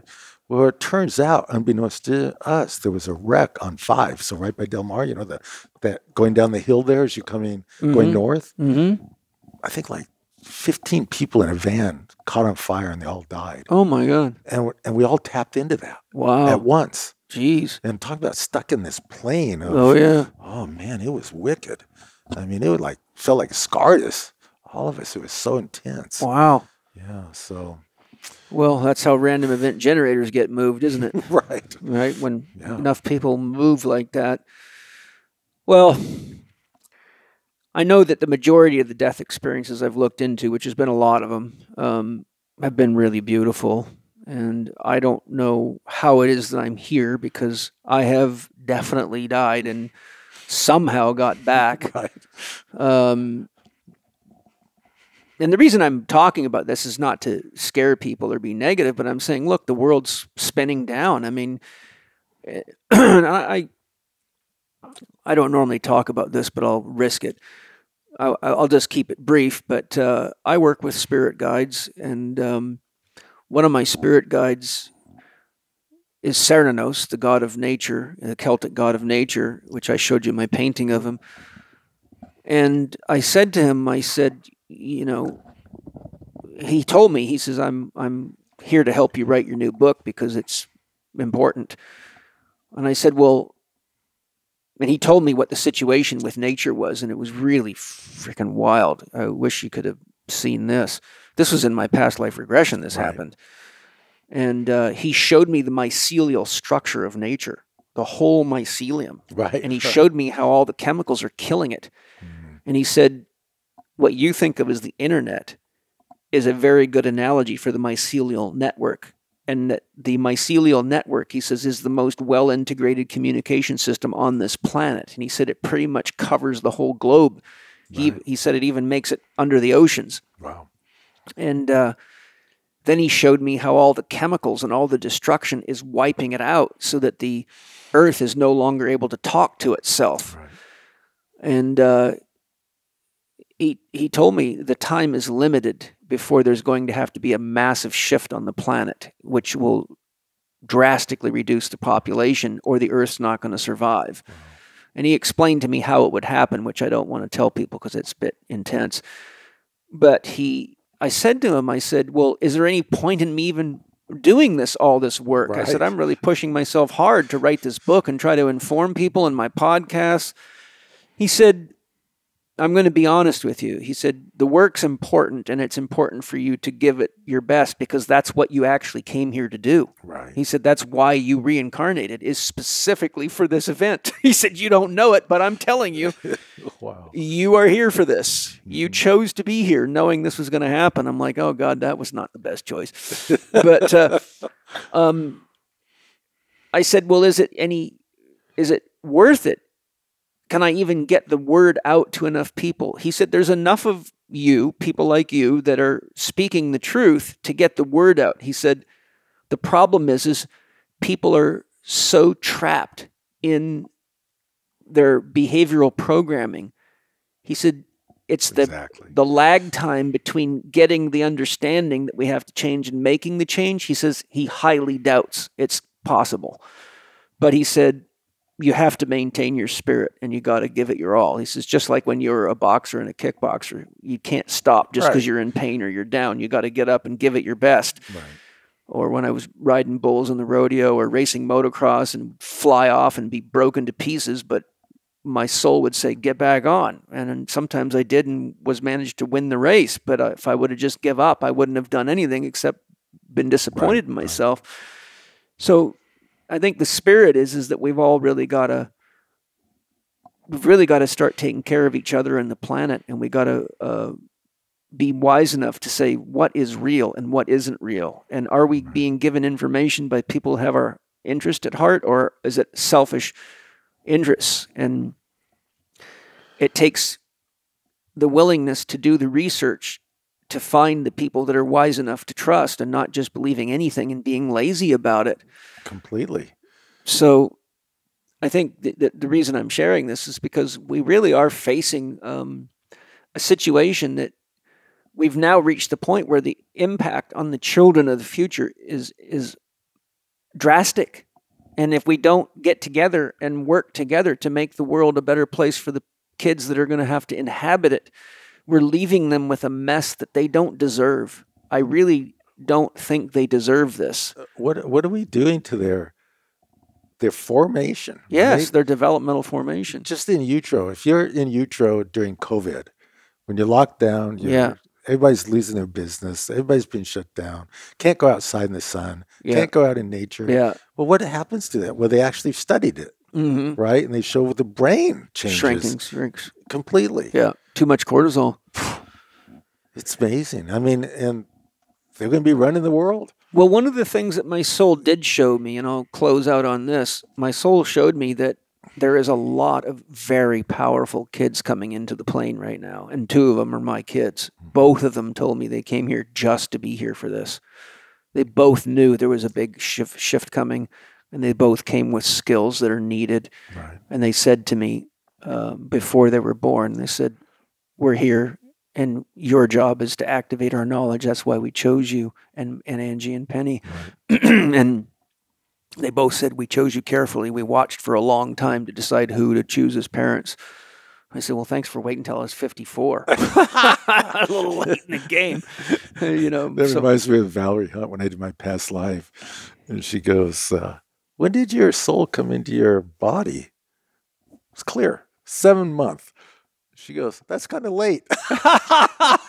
Well, they had to pick and choose. I don't know. That's funny. Yeah. Yeah. So the point I'm closing on is as dark as things can get, there's many documentaries out now documenting kids being born with extraordinary abilities from telekinesis to telepathy to, lots of neat skills. So I think that we've got to make space for these kids, and we've got to learn to listen to them. Yeah. And maybe we'll get some young geniuses that can pull the thing together. And I love Stephen Porges' polyvagal. You probably heard his name. Yeah. But he makes book by him. Yeah, he's got tons of books, but he developed the polyvagal, and one of his big concerns is with children getting into a school that's a mold to fit into, and if they don't fit that mold because they're working at a different part of their nervous system, they get diagnosed ADD and they get medicated into submission. So I see, the old story with Einstein. if he was in school today, he'd be on a drug and never done anything. Mm-hmm. So I'm hoping these kids somehow get homeschooled. Yes, or mine are. Or yeah, exactly. Or Steiner school. Yeah, exactly. They find a path out of the box, right, for their education, and they don't get mugged and drugged and brainwashed into some crazy stuff. I tell everybody on all these podcasts, so forgive me for being redundant, my dear loving listeners. The best thing you can do right now is do what you love to do. If you love to sing, sing truth. If you love to paint, paint some truth. If you love to dance, dance in the name of healing. Whatever it is that you love to do, just put your intention on integration and helping people awaken and being part of the healing. And that way, at least if it all goes to hell in a handbasket, we all know we did our best. Absolutely. What else can you do? You know, I was able to study several years ago with DeWitt Jones, a famous photographer. I'm totally into photography. And he gave me this armband. Celebrate what's right with the world. Yeah, yeah. Right? Celebrate what's right with your life now. Yeah. People come to me with the worst disease, and I tell them, well, what's right with your life? Yeah. Nothing. Oh, come on. I bet I can find something. Yeah. You're looking at me. There's something. Yeah, you can see. You got here. And they fight me tooth and nail. Yeah. Oh, wait a minute. Yeah. So I'm holding on. Yeah. I'm holding on to what's wrong. Yeah, exactly. Good job. How's so that we don't work? want to hold on what's wrong with the earth as we know it today. Celebrate what's right with it. And that celebration is like the drop in the water, right? Yeah. Those ripples It's the go ripple, out. yeah. The ripple effect. And I think there is a lot to celebrate. And I actually believe that the very technology that's got us in trouble used intelligently can get us out of trouble. I'd like to see it start happening. Me too. I would, but think about it. You and I right now, in a matter of seconds, could have a long conversation with a scientist in Africa who knows something that might have taken months or years to reach us before the internet. Exactly. So that's why I say whatever it is that you've got to put on the table, get it out there. And if they censor it, then keep getting it out there. Put it everywhere. Just keep republishing. And if they block you, then go to someone else's phone. And then somebody's going to come up with like Brian Young and, Adams and all these people are coming up with their platforms. So it's starting to happen. Yeah, Brian Rose, yes. Yeah, and a lot of them are. And I already have one set up in case they come after me. So I'm ready to make the move. Speaking of a move, JP Sears. I love JP. He's doing the job, baby. I came across a picture of him the other day. He stopped by for me to tape up his knee. He was all very straight looking. And, is that right? He was his trainer clothes then, right? Uh-huh. Talking about bringing satire to consciousness. Oh, right? yeah. It's so good. I'm so proud of the guy. Me too. Yeah, I tell him how much I love and appreciate him regularly. And, he's got a little boy now, too. Yeah, right. Yeah. So thank God for JP because he's putting it out there, and he's. I'm proud to say that he was my protege for 7 years. Exactly. Yeah. So I think that's a bright light. It is. Right. And there's an inspiration for all of us. Exactly. And the other thing is we got to remember not to lose our sense of humor. Exactly. I mean, you got to look at it, and if it might be fucked up, but we can still find the humor in it. Because if you can find the humor in it, then you can still work with it. Right. Even if we do like in laughter yoga, laugh as if, right? Yeah. If you just laugh, the old thing we talked about, tape up your lips, smile, not realizing that we're actually releasing all these endorphins, right? So, we can do it. Well, what a great conversation. And thanks for having me. Oh, my pleasure. And so sorry about the boo-boo that happened the first time. That was so odd. But I think it was just a good reason to get you back up here again when it wasn't so cold outside. And now I'm looking forward to looking at your sound. We'll take you out to the sound chamber water chargers. We talked about your websites. You want to just give the websites once more? Yeah. So the photography one is surfphotolajolla.com. You might want to spell La Jolla. Yeah. LAJOLLA. Most people go La Jolla. Yeah. But it's lajolla.com. And that's got photos, surf, birds, animals. And his photography is mind-blowing, so definitely look. It's pretty good. I also teach online at the Athenaeum. It's a music arts library in La Jolla. not doing this quarter, probably the next one, but I really like teaching photography in person. Yes. Rather than, but if you follow La Jolla Athenaeum, it's a 120-year-old music arts library. Cool. And then my regular one is drcliffoliver.com or centerforbalance.net. They feed into the same one. Okay. That just talks about, our office. We don't update it that much. We post stuff on Facebook occasionally. Mm-hmm. I see clients Monday and Wednesday, 1 to 4 afternoon. Okay. Consultations. Around the world, we have clients in India, Singapore, all over the place. That's a good thing about technology. Yep. Yep. So if anybody wants consults, they want just advice on something. Yeah. I can give it educationally. I can't do it as a patient. My malpractice people won't let me do that. Oh, okay. But if they want to write, I'll happy to do emails for them. We just charge by the minute. So that's available too. And that's drccoliver@att.net. That's my office one. That's DRCC Oliver. Okay. At att.net. If they write that, my staff reads the email Monday, Wednesday. They forward it to me. So we answer questions. You had somebody get in touch with me from Switzerland recently. Yeah, I give your name out to lots of people. Somebody with a cancer client. Yeah. We were able to give them lots of good info on treating cancer. In fact, I knew a doctor in Switzerland who's probably one of the best cancer treatments in the world. Oh, good. So that, I think, might have worked out well. Yeah, great. Yeah. So got that available and playing lots of music. I'm into the U bass right now, bass, guitar.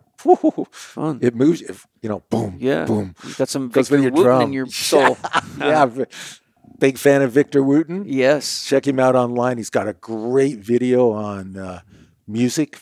Yes, and if you haven't read his book, The Music Lesson, it's one of the best books in my library. It's very deep and touching. It's not hard to read by any means. Easy book. It's very beautiful, though. And he just came out with a new one. Just came out, The Spirit of Music. Right. Excellent book. And just so you know, The Music Lesson isn't for people that want to learn to play music. It's about how the principles of music apply to life and spiritual development. Precisely. Yeah. Well, what a great time. I'm so glad we got to do it again. Yes, thank you. We will do it. And I'll take you out and show you the water charger and we'll play a few sounds. Play some flute in there. And brought the didgeridoo. Excellent. All right. Lots of love, everybody. And thanks for having me. Thanks for doing your best, each of you, to contribute to positive change in the world. And remember, just do what you love to do with the intention of bringing us all together, harmonizing, and be brave enough to do your research. Study people like greenmedinfo.com, Mercola.com. Look up Zach Bush, Z-A-C-H Bush, M.D. Those are Children's Defense Fund. Yes, Robert Kennedy Jr.'s newsletter is Children's Defense Fund. Children's Defense Fund. Yeah. Yeah. And those are some of my favorites. Big Tree. Del the Big High Tree. Wire. Yeah. So there's a lot of great resources out there with amazing people telling the truth. Tom Cowan. Yeah. There's a number. I've interviewed a lot of people. Sherry on this. Tenpenny. I ran into her recently. Oh, right on. Yeah. I said, do you remember the time? Remember when she came out? Yeah. To Encinitas. Yes. Yeah. So she said, oh, yeah, I remember. We chatted about it. Yeah. That's fantastic. Dr. Sherry Tenpenny. And my podcast on vaccinations with her is number 2. It used to be number 1, but one of my solo podcasts passed it. But it's still number 2. I think it's right at 40,000 listens, which is pretty good. And Judy Mikovits, another one to follow. Judy Mikovits. And there's another lady that Ben Stewart references. And I can't remember her name, but if you go to wakinginfinity.com, you can get a lot of great information from Ben Stewart. And I also did a podcast with him that you maybe have already listened to by the time this one comes out, and he shares that resource in there. But the closing comments I have is, let's stay positive. Let's not give up. When I was a boxer, I gave it my all. When I was a motocross racer, I learned never let go of the handlebars until Mother Nature rips you off the bike. And a lot of times I save myself from crashes, and let's use it as an opportunity to grow and to strengthen and to have spiritual growth and development and celebrate what we have together and protect Mother Earth to the best of our ability. And as Houston Smith said before he died, his final message was just be a little kinder to yourself, a little kinder Right. to each other, and a little kinder to the world. And I think if we just do that together, honestly, then we'll do okay. And if we use the very technologies that are being used to prison us to free ourselves, we'll be okay too. Right. And if you're a tech whiz genius hacker, call me. Let's cook up a plan. Yeah. I mean, celebrate what's right with your life. Yeah. Right. Yeah. Celebrate what's right. Yeah. In the moment Yeah. today. And if you're anxious and nervous, you can always use the little technique I learned from Eileen Troberman, and that's just take your thumb and put it to your little finger and just say the words, where can I find a little ease in my life right now? Right. There must be a little ease in my life right now. So you just use that concept. You do 5 times on each finger, and you do both hands. And interestingly, by the time you get to the other hand and finish, you feel ease from within. Absolutely. So, give yourself permission to find some ease. And then from that place of ease, your creativity will emerge, and we'll all do magic together. And thank you to the podcast sponsors. I love you. I'm grateful for the way you do your business and the quality standards that you have and the interest you have in the well-being of other human beings. And thank you to each of you for anything you buy from the sponsors, because a little bit of that comes to me to support the podcast and help free me so I don't have to work seeing clients and doing things that would stop me from doing the podcast, so that I can bring people like Dr. Oliver and many of the other great minds that you've had the pleasure of listening to. So lots of love. Till next time, I will see you soon. We are safe. We are home. We are whole. Aho, Great Spirit. Namaste. Namaste. Amen. Thank you for listening to Living 4D with Paul Chek and today's guest, Dr. Clifford Oliver. If you are interested in consulting with Dr. Oliver as a patient, you can visit his website at thecenterforbalance.net for more details and contact information. Mention that you heard him on Living 4D with Paul Chek for a 20% discount off the first hour's consultation. To check out Dr. Oliver's amazing photography, visit his Facebook page at cliff.oliver.96. Follow Paul on Instagram and Twitter at Living4D Podcast, or on his YouTube podcast channel, youtube.com/Living4D with Paul Chek. Check out Paul's blog at paulcheksblog.com and get your free subscription to Chek videos and more at the Chek Institute's new media site, chekiva.com.